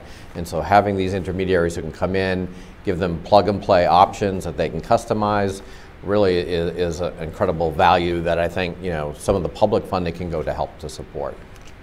Great, we do have a question that's been emailed in. So many of the occupations that have apprenticeship programs, new and traditional, are likely to be deeply impacted by technological change in the coming years. How are the quality standards encouraging the development of cognitive and conceptual skills that allow them to keep up with the technological change beyond the specific skills needed right now? A great question. Anybody wants to take that one? So I'll make a start on that one. Yeah. Feel free to jump in. But I mean, with our apprenticeship standards, they are time bound. So they government have made a commitment that they're updated every 3 years to make sure that they fit with industry. Digital and IT is a really good example of the pace of change and the pace of technology. But in the UK, we had a very traditional model, paper-based portfolios and chalk and talk, but our most sort of innovative training providers, they're absolutely use technology, virtual teaching, virtual resources. Some of the organisations that have come with us on this trip, they provide that. So, technology has played a really important part, and some of our providers, to us the UK is quite a big place. For you guys it's probably quite small, but the logistics of having to get somebody to go and see a learner in one part of the country, technology has been really important for us around the expansion, and that's not necessarily just the on-programme training, but also for the endpoint assessment. Using technology has been really key to kind of make the reforms and make the expansion kind of work. Okay, is anybody? Yeah, just similarly, I mean, this is where we're relying on our work with Bob and his team to help us update a lot of these standards, to bring in those 21st century skills, some of the issues that we're all talking about. But I would also argue, I think this is an area where apprenticeship can be a competitive advantage. I mean, I think we hear often from our employers that, apprenticeship can move quicker than it will take a higher education to change their entire curriculum and design. So I think this is something that we should look at as a potential competitive advantage to meet the needs of employers. Yeah, and I mean, I would agree with that. I think that there's, technological innovation is happening faster in industry than it's happening in systems and curriculum, and because of that, I think that in many cases, an apprentice has a lot to teach. Within the workplace, and then when they're going to technical training, if that technical training is connected to employers and is receiving that equipment that people are really working on, it's a real opportunity to be able to say, we've got, a young, dynamic workforce kind of coming in. They have an understanding of technology. They're very comfortable with it. They're teaching journey persons and teaching those in the workplace how to capture that and how to exploit it. And at the same time, employers, because they have to be on the cutting edge of their own industry, they're offering that. So I think it's self-perpetuating. I think for Missouri, just real briefly, so we went through, over the summer we went through this initiative called Talent for Tomorrow. And basically we did for the first time in about a decade, really since the Great Recession, we did a deep dive and did a heavy lift on a labor market analysis, and we kind of used that to help us kind of reposition Missouri and what we're going to do with talent design and talent development. And one of the things that we found was that in the Midwest states, the 14 Midwest states, so if you think of Minnesota to Arkansas and Nebraska to Ohio, Missouri was one of the lower states, 13 I believe.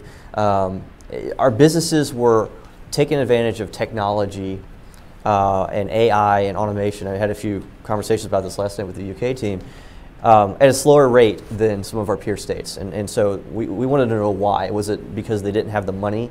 Was it because maybe they don't have broadband? What were some of the issues? And so when we polled them, we were kind of surprised to find out that they were fearful that if they brought in this new technology, their workforce would not be able to be equipped enough to do the job. And so we hear all the time about how the robots are going to take our jobs away, and this tells you right here that employers are holding back because they need their employees to learn how to use this technology. And so they need these new skills so that they can be more productive, and not so they can eliminate those jobs or remove those employees from the roster, but quite the opposite. They need them to help implement that technology and help them become more productive. And so for us, I think that it's about leveraging strong intermediaries that can work closely with the employer, that can facilitate kind of those quick changes that are necessary to help skill that workforce up in a way that technology can be adopted. Fantastic. Right, we're out of time. I think the people will be around. There are some questions at the back. I think most of us will be around in the break. But thank you very much to John, Sarah, Marty and Simon for their time today. Thank you.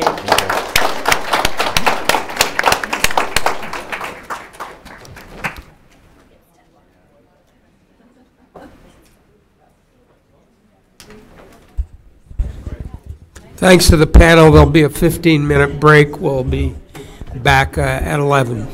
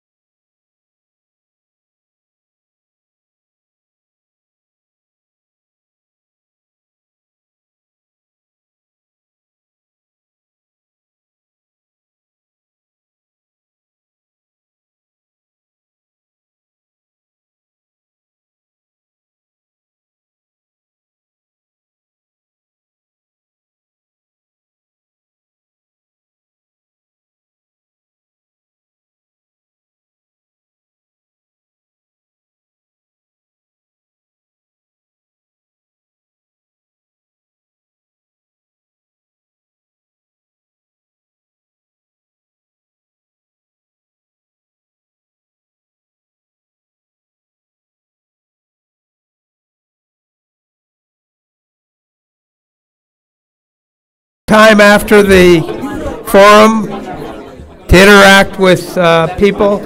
So if people can begin taking their seats for the second panel, I assure you it'll be valuable as the wonderful first panel. And thanks to all the people in the first panel.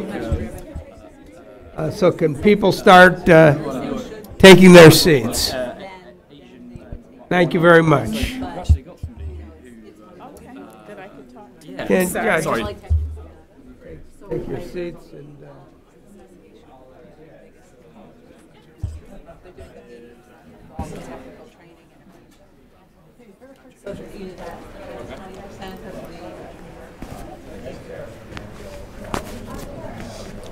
Terrific. Thank you. We're live.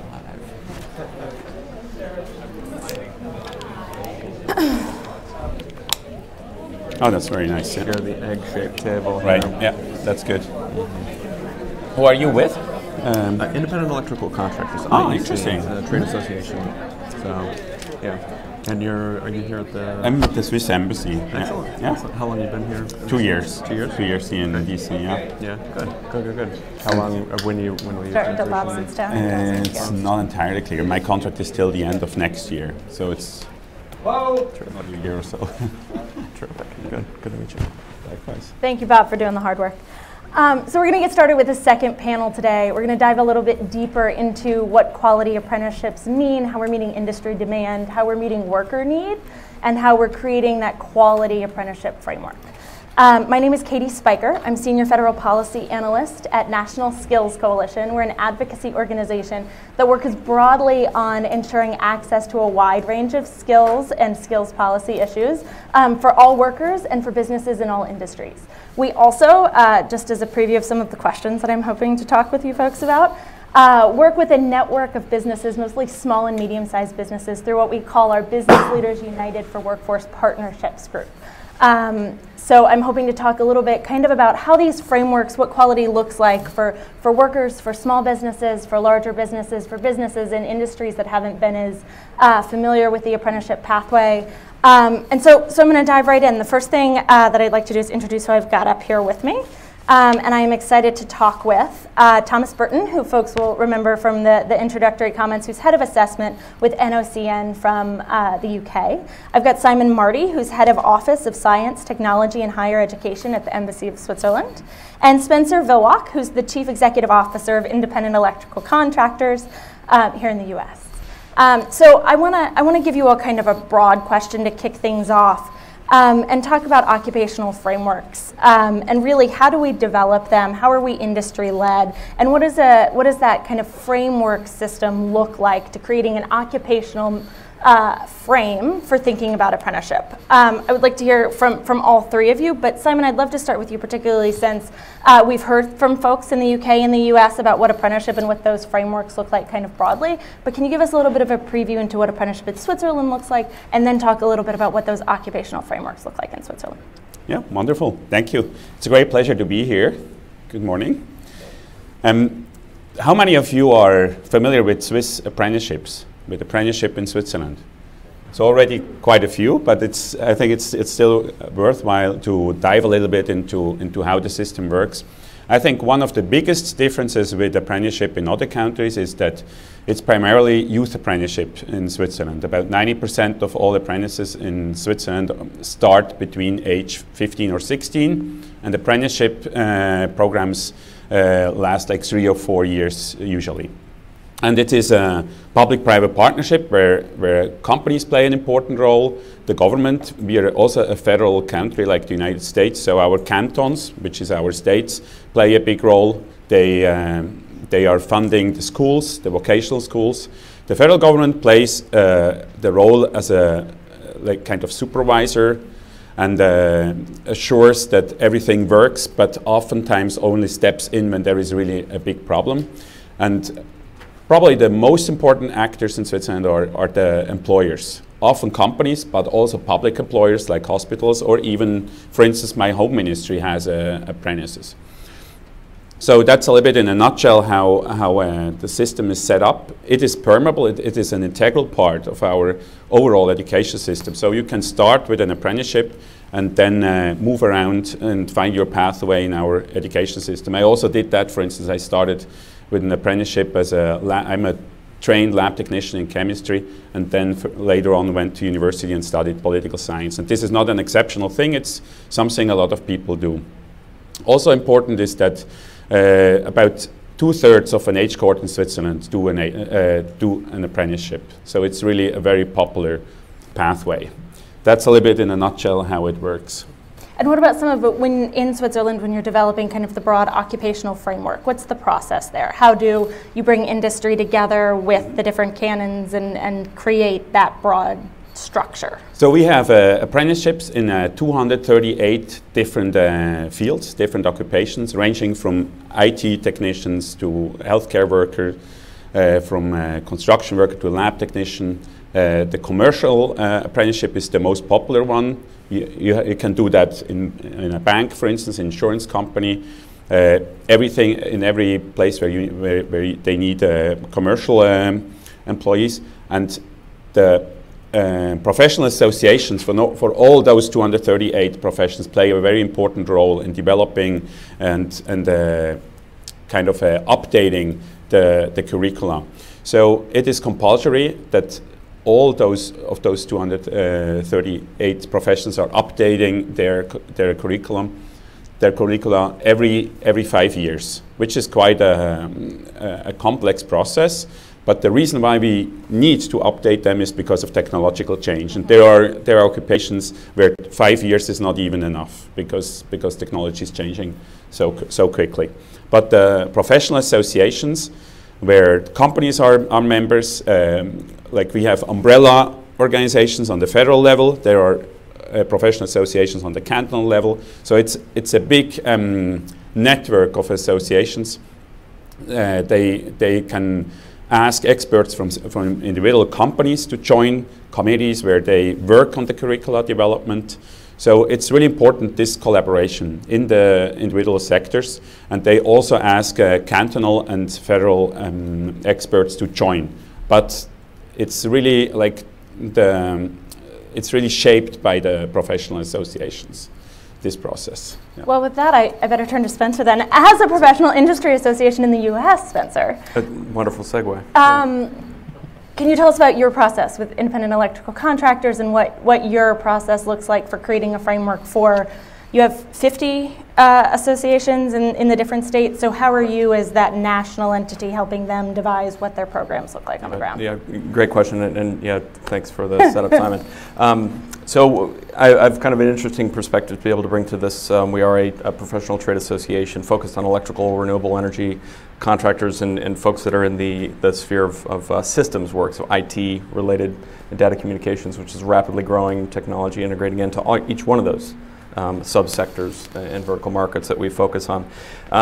We, on the national level, then we support 51 different chapters and affiliates of IEC around the country, supporting 2,400 different employers that are members of the association. And then we train, and our primary focus of training is electrical apprenticeship. We train in those 51 different centers. Not only that apprenticeship program, but also then additional value adds and continuing education courses within different jurisdictions with local flavor as to what regulatory environments are there, what market demands are there, et cetera. We train in the electrical apprenticeship program. We've got 12,000 apprentices in our schools this academic year alone. That's almost double where we were coming out of the recessionary period. So tremendous amount of growth that we've been going through. And I think the championship and leadership from the federal level, working with John Ladd and his team over at Department of Labor that we work very closely with, has really helped to then turn up the volume and bring much more of much more exposure to the opportunities within apprenticeship in the United States. our industry, is a very mature one in that it's been our way of life, apprenticeship, for a long time, and we are in this state of flux, is what's been discussed this morning. So we've been actively contributing, to that framework and being able to then meet the needs to be able to recruit folks in, be able to then train them with the changing tides of industry for a number of years, and are very pleased to see a number of other folks in related industries and even disparate industries that are joining in the apprenticeship focus. So, and really building on the model that you all have established. Right, yeah.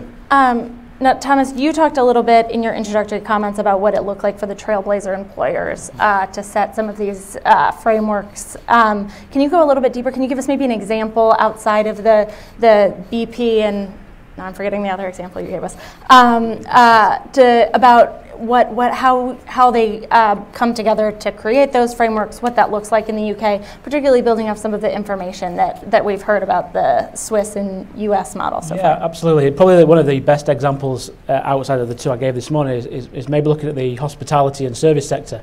I myself was a chef after leaving high school, went to vocational college and went through the ladders. And what they did is bring key partners, worldwide brands to have an influence on that particular standard. So you've got Hilton Worldwide, you've got McDonald's, you've got Marriott, you've got quite a number of serious hospitality chains that view entry into the workforce as their future. Particularly that industry is often seen as difficult to retain employees within. So, how do we make this a serious professional career in what usually is a transient industry? So they looked at the standards, the occupations that were reviewed, and paired back actually what it is from a service sector, the key requirements of being a good employee, and that then starts to build as you've been saying, a framework to say, well, this is a particular skill that a housekeeper may need, this is a particular skill that a chef may need, but also the knowledge that goes along with that in terms of technical application, IT skills, and then also how does that employee behave in that particular industry, especially in hospitality where you are front facing with customers, just how that person should behave and interact with both internal relations and external relations, and then really putting it together, in a jigsaw fashion that, this is what the end product looks like, and I referred to that this morning, that employers in the UK apprenticeship model have a say in the end product. What does it look like when that apprentice is finished? And that's really a key focus in the development, is when it gets to the end, what does that person look like? How do they behave?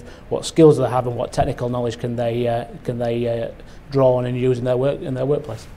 One of the things that the first panel talked about, and we had a really good discussion about, was the necessary flexibility between national standards and what different employers need as far as developing skills for their workforce.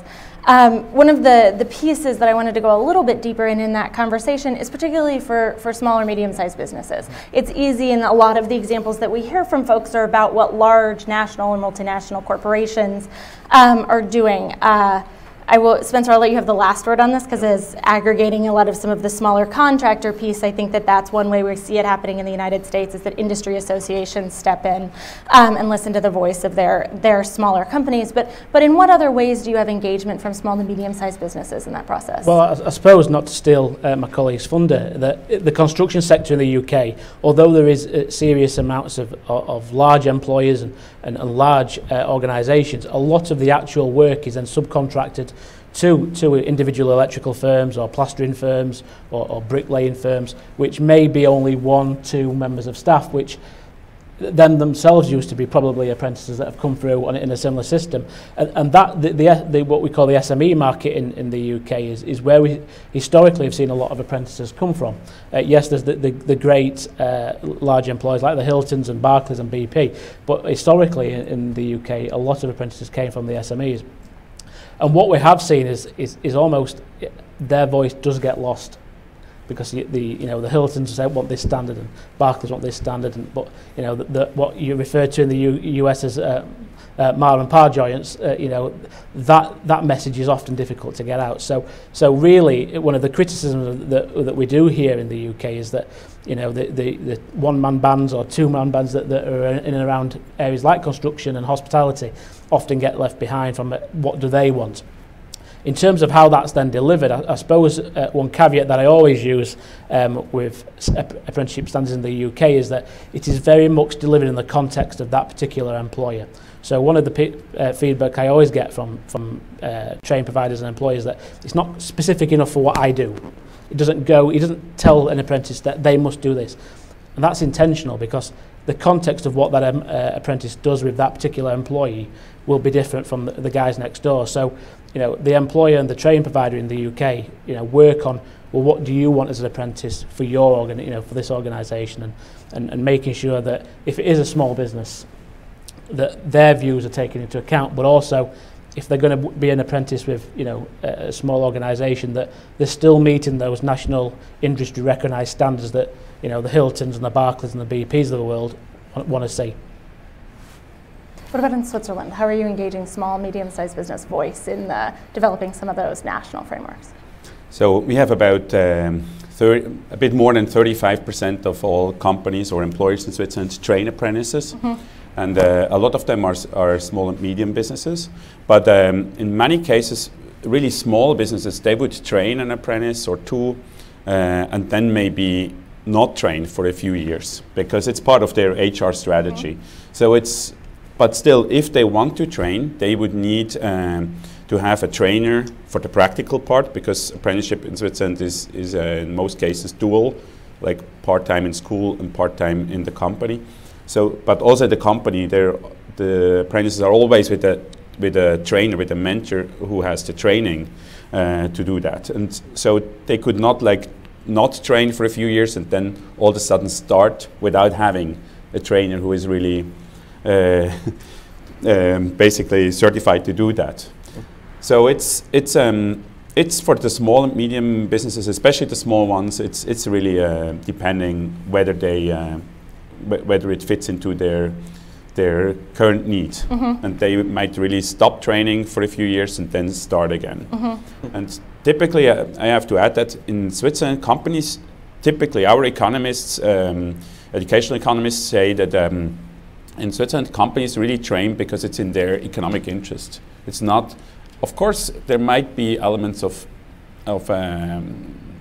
idealism or for the greater good, but it's mainly in their own interest. So when you analyze in Switzerland the economic case for apprenticeships in Switzerland, you see that overall companies make a benefit when they train apprentices already during those 3 or 4 year programs. And then even those who do not make a profit during the 3 or 4 year programs, when you look at the costs they would face if they would have to hire someone instead of retaining an apprentice, they still make a profit already after a year. Because if they would hire someone, even someone who is already trained from the labor market, they would still have to train them into the specifics of their company, whereas an apprentice would already know everything because they were there like 3 or 4 years. So I think that's very important to understand. We do not push companies; it's completely voluntary whether a company participates in or an employer participates in our apprenticeship system, but overall they do because of an economic interest. And that's a good point about thinking about what quality means in apprenticeship, is that then that is a good way to serve as an ambassador and bring other companies and businesses into using the model. Right. So Spencer, what about in the US? And as an industry association, what does the voice of small business contribute to the quality conversation? Yeah, well, I think there's several different layers that are there. One, I think there's a lot of conversation around standardization, and so from the national perspective, then we work with U.S. Department of Labor to be able to create standards of apprenticeship, which then get personalized, as the gentleman from Missouri was talking about, then into the local levels, local jurisdictions, put their local flavor on it, so to speak. But and then there was also conversation around transferability of skill from one company to the next. It's a mobile workforce, especially in the construction trade. We have continuing demands on skills gaps for individuals that are, we can't hire people fast enough in the construction trades in the United States today. And so there's a lot of people moving from company to company. So there's that standardization piece is absolutely critical to be able to then give the overall skills that an individual then needs. There's also an interesting marriage between what, as the trade association, what we do for the curriculum and the practical or the theoretical aspects of what we do in controlled environments within student laboratories, etc., mirrored with then the apprenticeship model of working with on-the-job learning. That on-the-job learning then is a commitment from employers to be able to then hit certain conduits, if you will. Sorry, it's an electrical joke. I got it. Certain conduits, thank you. Conduits of related instruction, you know, and practical nature on the job, in which then is personalized. That business is then focusing on being able to then deploy that apprentice to different areas to be able to gain those hours of experience, but yet it's contributing then to the overall style of work, you know, the company culture, et cetera, that's there as well. So I think that many times small business owners are reluctant because they don't see the overall benefit. Mm-hmm. But then, as Simon just mentioned too, that once they get in, then they start to see then that return on investment, and it becomes a moot point to be able to then gain a stronger, broader perspective for individuals as to their skill set. And it's really all about the apprentice as well. So. Giving him or her that opportunity to be able to get ahead in their career.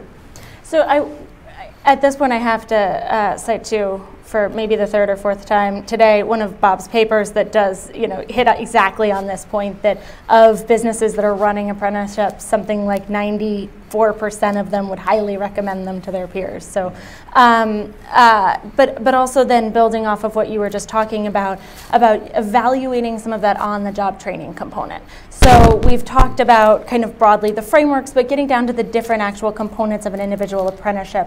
How in the UK and Switzerland and in your programs here in the US, are you all evaluating that on-the-job training component is meeting the needs of the industry? Yeah, absolutely.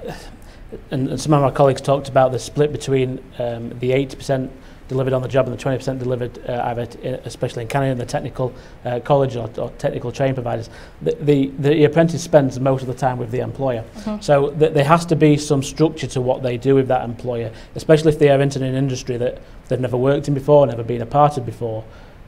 What's their program of learning and development look like? Because often we see employers taking an apprentice as a way to tick a box and establish a PR drive. But actually, what is that apprentice learning while they're with that employer? And especially in areas such as medical, areas such as the construction, actually for somebody to become competent at the end, it's quite a long progression route. So there has to be some structure by that employer to say, this is what you're going to learn while you're on program. Where we do see apprentices struggle is where that structure is not in place. So often a conversation that I have when I'm talking to employers is that think about what you are going to do with your apprentice. How are they going to learn about your organisation, about the industry expectations, and making sure that when they get to a point of completion, that those skills, knowledges and behaviours that are written into the fabric of our apprenticeship standards are achieved. Because without that, it just fails the apprentice. Mm-hmm. And what about in Switzerland?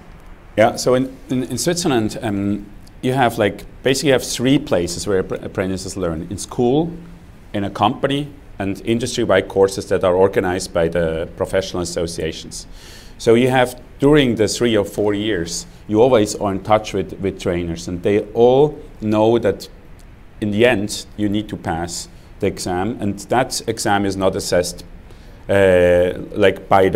just by the company people or trainers. So they are always experts from outside. So they have a big interest to make sure that they cover everything that was defined and updated every 5 years, the curricula. So they have a big interest to cover that.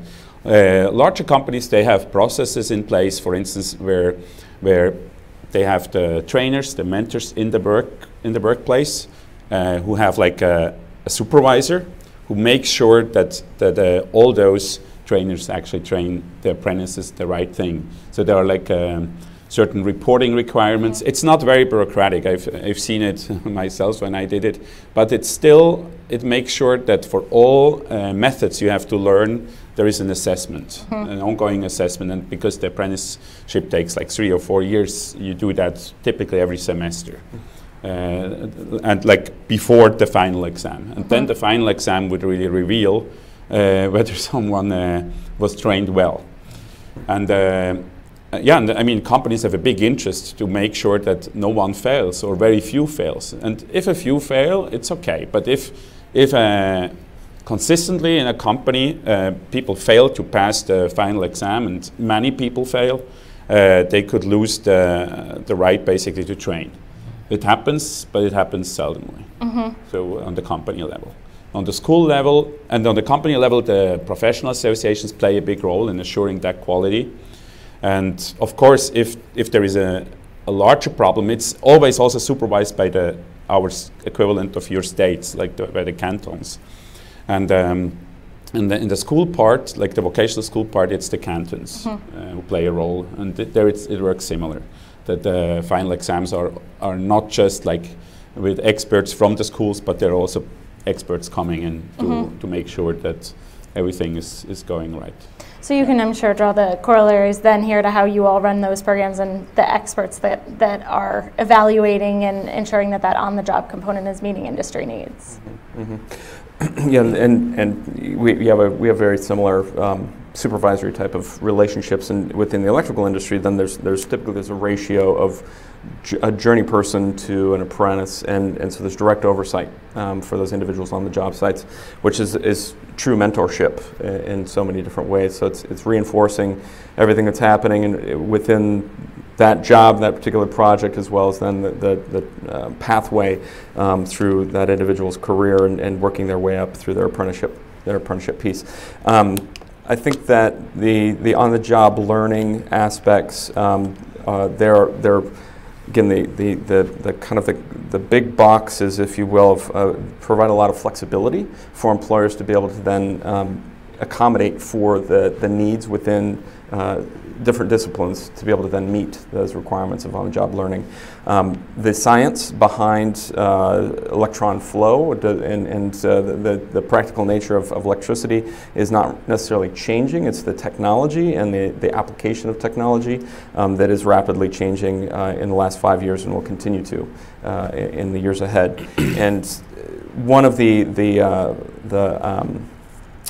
one of the key pieces that is paid attention to within the American system is another association that puts together the National Electrical Code, which is updated on a 3-year basis, in which then that goes through all the practical implications, safety implications, new technologies that are coming online. So there's several different barriers to entry, if you will. Products just can't come into the workplace, and so then our curriculum then teaches to that. And then also then all the on-the-job learning then works to accommodate and hit that piece. So I think there's a lot of flexibility that employers have within the current structure as it is. One of the things that I want to shift gears a little bit to focus on, and just to give folks a heads up, for folks online, you can submit your questions to events@urban.org, and we'll turn to questions in just about 7 minutes. But one more question from me for the folks on the panel is, we have talked in this conversation a lot about measuring quality by how apprentices are reaching the kind of skills and experience necessary to meet industry need. Another real piece of defining quality is ensuring that programs meet apprentices' needs, and that we're structuring programs in a way that enable both access to and retention in programs. Spencer, you made the comment. Was that me? Sorry. My hair. You made the comment that there's this skills gap, and we've got more jobs opening than workers to fill it. And one of the ways that a lot of the conversation is focused on ensuring that we're reaching industry need is by ensuring that the broadest range and diversity of stakeholders really have access to strong apprenticeships. NOCN does an analysis of equality, diversity in training programs broadly, but I'd love to hear from each of you all how you think about the quality and defining quality of apprenticeships based in serving apprentice needs, whether it's ensuring access, ensuring the kind of retention like access to support services or things like that enable people to really continue through programs. Sure, yes. I think one of the biggest things that vocational training does, and we were talking about it in the Canada model earlier, is that it often attracts people into vocational apprenticeships or training that didn't feel their needs were being fulfilled in the traditional academic routes, and that's very much the same in the UK. And I think that's the entire point of an apprenticeship. If you wanted to have an academic route and go to university and complete your degree, that's great, and there's going to be a certain field that you'll work in. That's fantastic. A lot of people across all the countries that we've got represented today often aren't academic in terms of their application of knowledge and skills, and that's really it really finds a place for them in the apprenticeship world or the vocational world that allows them to access learning materials and development so they can progress their life. And I think the whole point of training and education is that at some point your social mobility is going to improve. I personally started off at a fairly low level of education after leaving high school, and only through training and education, be it my qualifications in hospitality and then obviously education, has allowed my social mobility to increase. And that's very much the point of what an apprentice should be, is that at the heart of it is that person that's going to learn and develop and be educated, not only to increase their prosperity, but the prosperity of the employer that they're working with. So the productivity discussion that is in all countries and agendas at the moment can be very much fixed with the education of young people and young adults and the rest of their workforce, in being able to skill them right in terms of what that industry needs, but also give them knowledge so that they can apply themselves better and be more productive, thus talking about return on investment, ensuring that employer sees the value in it. And I think in terms of engaging a wider employment pool, if you like, from these employees' point of view, is that's one of the key successes that people talk to me about, is that traditionally, maybe in financial services, they would recruit graduates. They would see somebody with a degree as that's their pool of employment. That's been widened now, and one of the greatest successes I've seen in the UK is that they've been able to attract people from a very diverse nature that they wouldn't usually see. So, traditional people with degrees going into financial services has now been widened out to people that have got the right behaviours and the right personal attributes to make a difference to that employment. And the recruitment pool is, gone up tenfold because they're just not looking at graduates anymore. That's a really great outcome. What about in Switzerland? I think the beautiful thing about Swiss apprenticeship is really that it does not only help the needs of the employers, but really also of the students. And I think that explains also why it's still so popular in Switzerland, that we have like more than 2/3 of an age cohort doing it. And I think one of the biggest things it helps for the apprentices is that they get really a good education that helps them to enter the labor market at age 18 and 19 and basically start a career, and together with further education they can really have a great career. We have a lot of people who are CEOs now of big Swiss companies, and they never did a university degree or something. They started with an apprenticeship. So it's really very relevant for the labor market. Another thing, however, it provides the apprenticeship system provides to young people is those who like to move to higher education, for instance, or to other pathways. It provides them a very robust base to start from. And you asked also how we make sure that people can really follow through and do their apprenticeship. There's a support system in place because, I mean, some people are not ready yet at age 15, not just in terms of deciding what they want to do, but some would like to do one apprenticeship but are not there yet where they would need to be in terms of requirements in languages or mathematics or other subjects. So there is a possibility to do like we don't have K to 12, we have K to 9. So there's the possibility to do a 10th school year, for instance. There is counseling in place on the cantonal level that's provided by the cantonal authorities. And also, once you start an apprenticeship, often young people try to do an apprenticeship including a so-called vocational baccalaureate, which would lead towards a credential that gives you free access, meaning access without an exam, to a University of Applied Science afterwards. So a lot of people start with that, and if they cannot keep up like with the pace and with all the requirements, they would not initially drop out already out of that apprenticeship. They might just enter the regular apprenticeship pathway if they would not be able to really manage the whole requirements if they would start with at the beginning. So there are ways to for instance, if it's too much, they could still do an apprenticeship. It's also possible, by the way, to do the vocational baccalaureate after the apprenticeship. So I think, and also some students might find out, so apprentices might find out that it's the wrong field for them. Mm-hmm. So we have, it really depends. In some fields, like ICT apprenticeship, I think retention rate is really very high, but in others, students find out that it's not what they've expected, and then they might do another apprenticeship, maybe. So it's really about providing on-ramps and then options once they're in apprenticeship. Yeah, we have a motto that there is basically no off-ramp without another on-ramp. I like it. I like that. Spencer, what about in your programs? Yeah. Well, I think in general, I think we have a vocational equity issue in the United States and perhaps in other countries as well, in which we have stripped away a lot of opportunities for exposure within the vocational trades through a K-12 system over the course of the last few decades, which then has then not explicitly but implicitly then said to the American people that this is a lesser career opportunity. So we got that stacked against us, and then at the same time, then we've had growing disparity between our parents being able to be at home and raising our young children, and having two workers to be able to then support our folks that are there, and we've then relied on an overburdened K-12 system to be able to raise our children. Soapbox, I'll step off.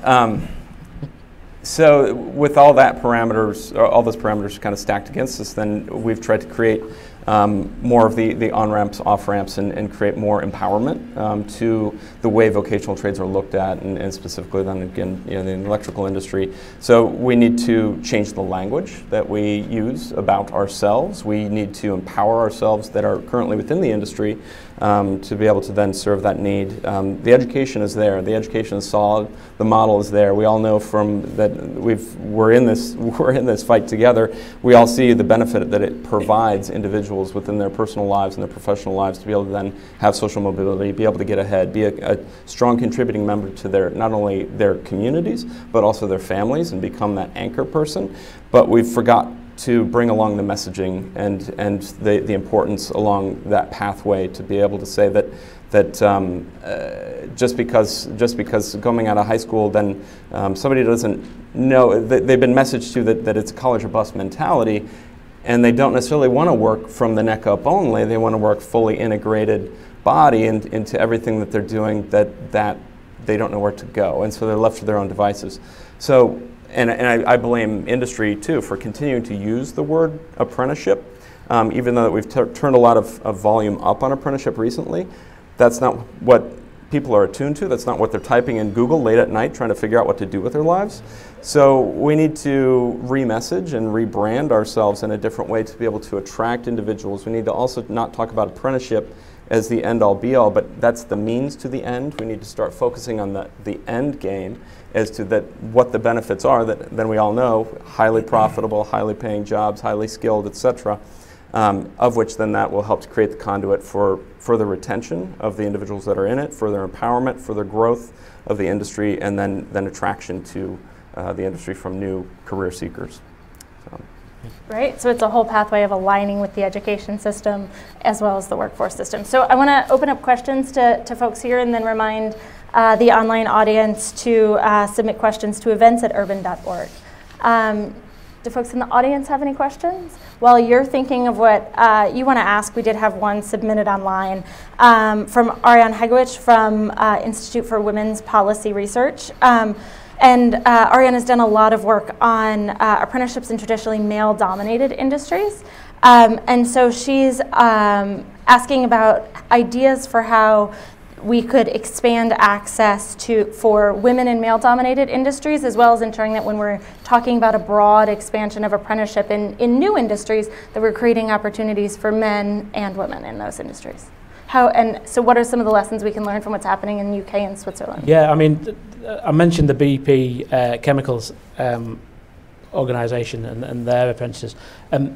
They've had this oil and gas terminal for the best part of 50 years. And until the advent of the apprenticeship reforms in the UK, they'd never had a female apprentice on their programme in the best part of 50 years. And they've got 5 this year. That's great. In a heavily dominated male industry where there's wrenchers, there's, and purely through just thinking differently, just thinking, well, it's not because you're a man that you can wrench on a valve or it's about being able to apply yourself in that industry, and they've got 5 unbelievably talented ladies that are working in a very specialist field that's not had, and they just had to go to the wider geographical area, linked in with schools, linked in with colleges in the UK. Social media had a massive impact on how they recruited. So they just dragged themselves from quite archaic in terms of their recruitment to thinking differently and learning from other sectors, and looking how financial services have done it, or looking how the hospitality sector attract different demographics, and just thinking, well, if we want the right person for this job, gender's got to be off the table, because it's about application of skill and knowledge, and then being able to be competent in what you have to do. That's great. Anyone? I'll give. Yeah. Okay. So it's quite an uneven picture in Switzerland. Like, we have occupations like in the healthcare or the social work field where you have many more women than men, and then obviously it's more the STEM related fields where there are clearly more men than women. Commercial field, which is the largest, also retail, I think it's quite even. And what we do in the STEM field, because it is clearly also in our interest to attract more women to the STEM fields, we start early with STEM education already in some cantons, already on kindergarten level or elementary school level, to try to change that, but it's very difficult. But however, what I've heard from companies in Switzerland, like in the technical field, like mechanical engineering or ICT, if they do have women, and they often have like only about 20% or a quarter of the total apprentices, they tend to be really good. They tend to be, and that's probably also a reason why they want more, more of them. Yeah. I think we've been trying to, the construction trade is typically been a very male-dominated field, and continues to be, and we have been trying to lead by example in a lot of ways by being able to then feature females that are in the industry in prominent positions. For example, we have an annual convention, which a lot of professional trade associations do for continuing education, networking, etc.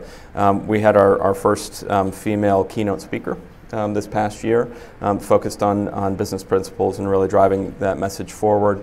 We've had panel discussions in the last year and a half, also led by women within the construction industry, to be able to then help to then broadcast that message. And then next year will be our first president, elected president of the association. I'll be stepping into that role. So we've been really trying to be able to widen our aperture, because it's going to take a cultural shift, of course, on our job sites across the country as well, as to how things are looked at, where anything from placement of break rooms all through, like that, just to be able to serve by example that way. So we've really been trying to turn up the volume as much as we possibly can, but. I was hoping some of my colleagues would have that silver bullet to be able to share with us from across the ocean. But If there aren't any questions in the audience, we've got about 5 minutes left. I've got one more question for folks. Anyone who I'm denying a chance? Okay. So what can we learn from what policymakers have done in the UK, in Switzerland, or at the industry level here in the US? Where do you see the opportunity for US policymakers to help ensure quality in apprenticeships? And whomever would like to start, because that's not one I gave anyone a heads up about. I'll go first, give you guys a chance to formulate your answer. I think the quality agenda and discussion in the UK is one that's ongoing and evolving. We've gone through a rather swift change in how apprenticeships are delivered, assessed and then certificated in the UK. And some of the elements of the system are still in sort of just past the developmental phase, you know, and there's much of let's see how it goes. You know, where's the risks lie, because it's a complete change from what we used to have.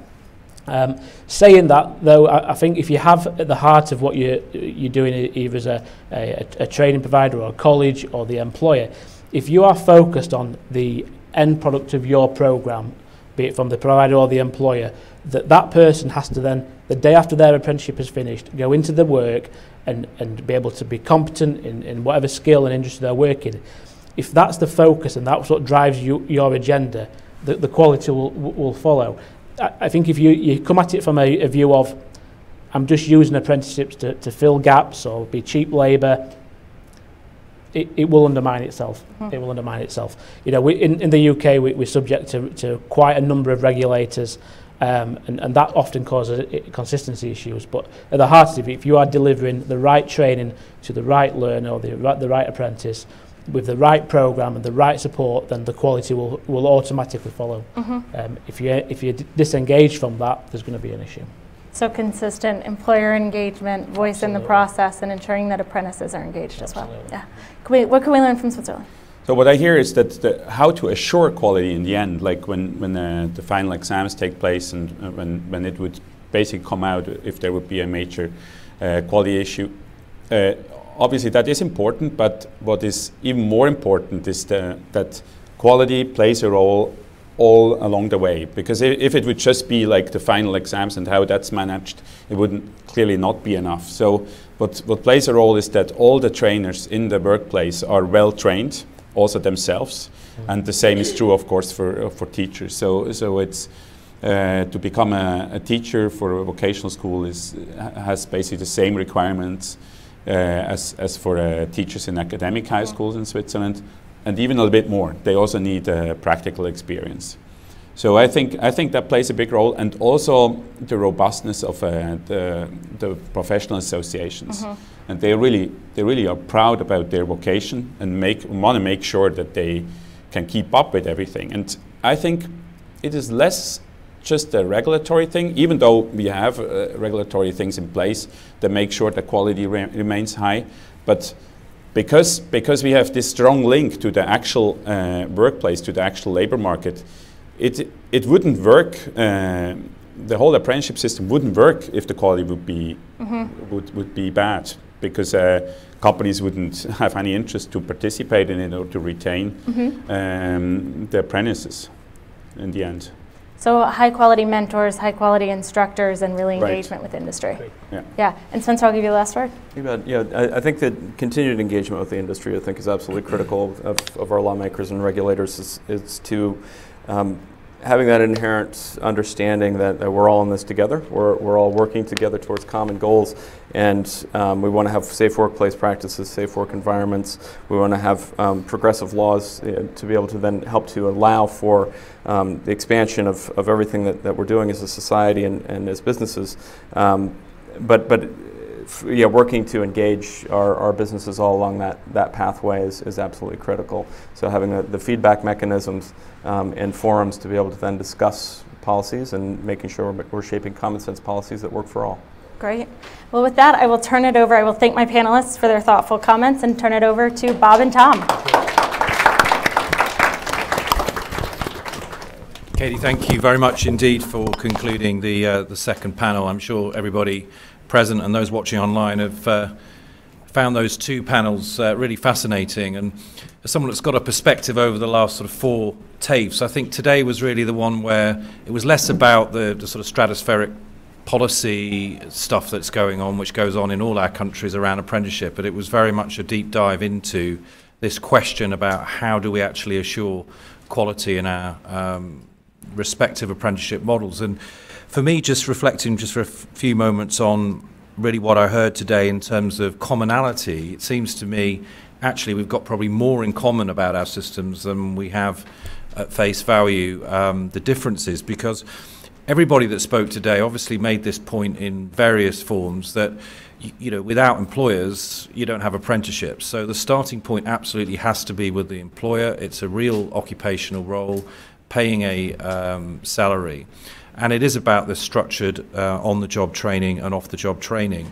I think where it got interesting is really this perhaps sort of tension, and it was summed up I think by one of the panel members who talked about this challenge between standardization versus flexibility, because actually arguably from what you've heard from my colleagues about some of the reforms that we're going through in England, really where the debate is an argument for more flexibility around our system. And at times I heard from American colleagues today probably an argument for a bit more standardization. So there's a Goldilocks zone somewhere between standardization around your apprenticeship model, occupational standards, testing regimes and what have you, and also giving employers, importantly, the flexibility.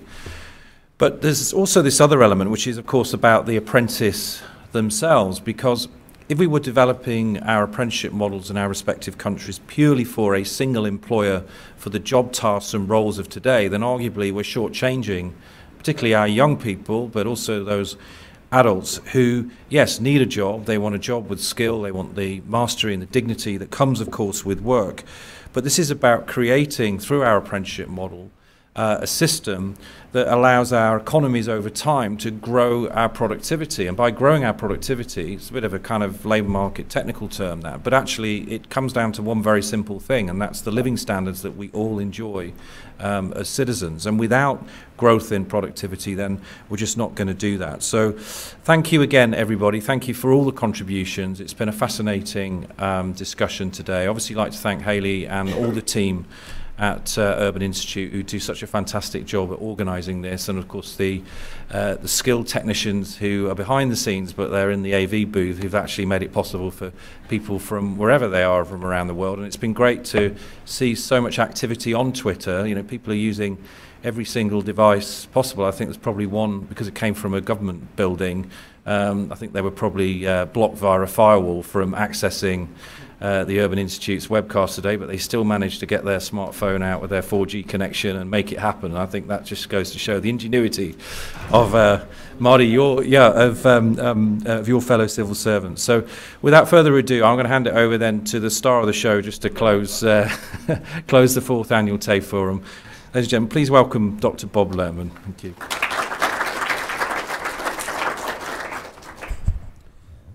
Yeah, well, Tom and I are in agreement. I'm just going to say a few substantive points and then thank everyone again. I agree with Tom about this issue of flexibility versus standardization. One of the things, though, that happens is that if you're going to have government funding, then presumably it does have the training and the accomplishment of an apprenticeship has to go beyond that individual firm. And so that's really key. And so, it's kind of interesting. There's no correlation between the absolute number of, quote, apprenticeable occupations that have been apprenticed and the share of the workforce in apprenticeships. So Switzerland has 238, and they have 2/3 of their people going into apprenticeship. Germany has about 350, and they have about 55% going into apprenticeship. We have over 1,000 in some sense, and we have a lot fewer. So that's one thing. But so I think one of the issues to address is, even when we do have frameworks or standards or competency-based frameworks, how wide and how narrow should they be? It's not just the flexibility, but what are we talking about when we say there's an occupation that can use apprenticeship? Second point, quickly, is what we have found in the United States, where there's not a lot of money that employers will latch on to for apprenticeships, is that a huge number of employers, they don't want to go to a lot of meetings. They don't want to spend hours and days and weeks sitting in rooms with other employers, hashing out what the standards should be for that occupation. We have issues even getting them to respond to something that's already laid out well. And so I think it's a mistake to think that sort of, well, it's employer-led, so employers are going to do all this. You do need that coordination, whether it be through professional service organizations or some public-private entity like the Institute for Apprenticeship for that to come about. And one of the things we've seen in the United States in the last couple of years is that organizations that are getting funding from the government to help stimulate apprenticeships, one of the very first things they do is to say, well, we have to start writing a standard. We have to start writing a framework that will be accepted. And they spend a huge amount of time doing that, as opposed to taking something that's already well worked out and use that to persuade, the much harder job, use that in persuading employers in this country to adopt apprenticeship. So I think all these issues are very interesting. There's no one single right answer. But I think we want to be realistic about how employers interact with the system, how it's important to think about the breadth of the occupation versus the narrowness of the occupation. And yes, have some flexibility, but also, especially when there's government funding, have some accountability that this person is going to be well-trained in that occupation.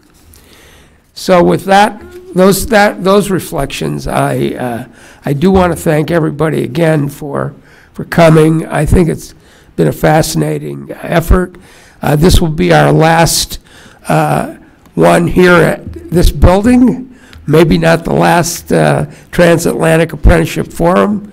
We're going to be moving, Urban Institute is going to be moving to a wonderful new building. What's the address, Haley? Do you know the address? 500 LaFont Plaza. That's not really a street, but it's it's a place. And let's hope we can all convene and we will have seen both increases in quality and in quantity over the next period of time. So thanks again, and thanks to all of our friends from across the pond and from Canada who have come such a long way to educate us and help us move our systems forward. Thanks.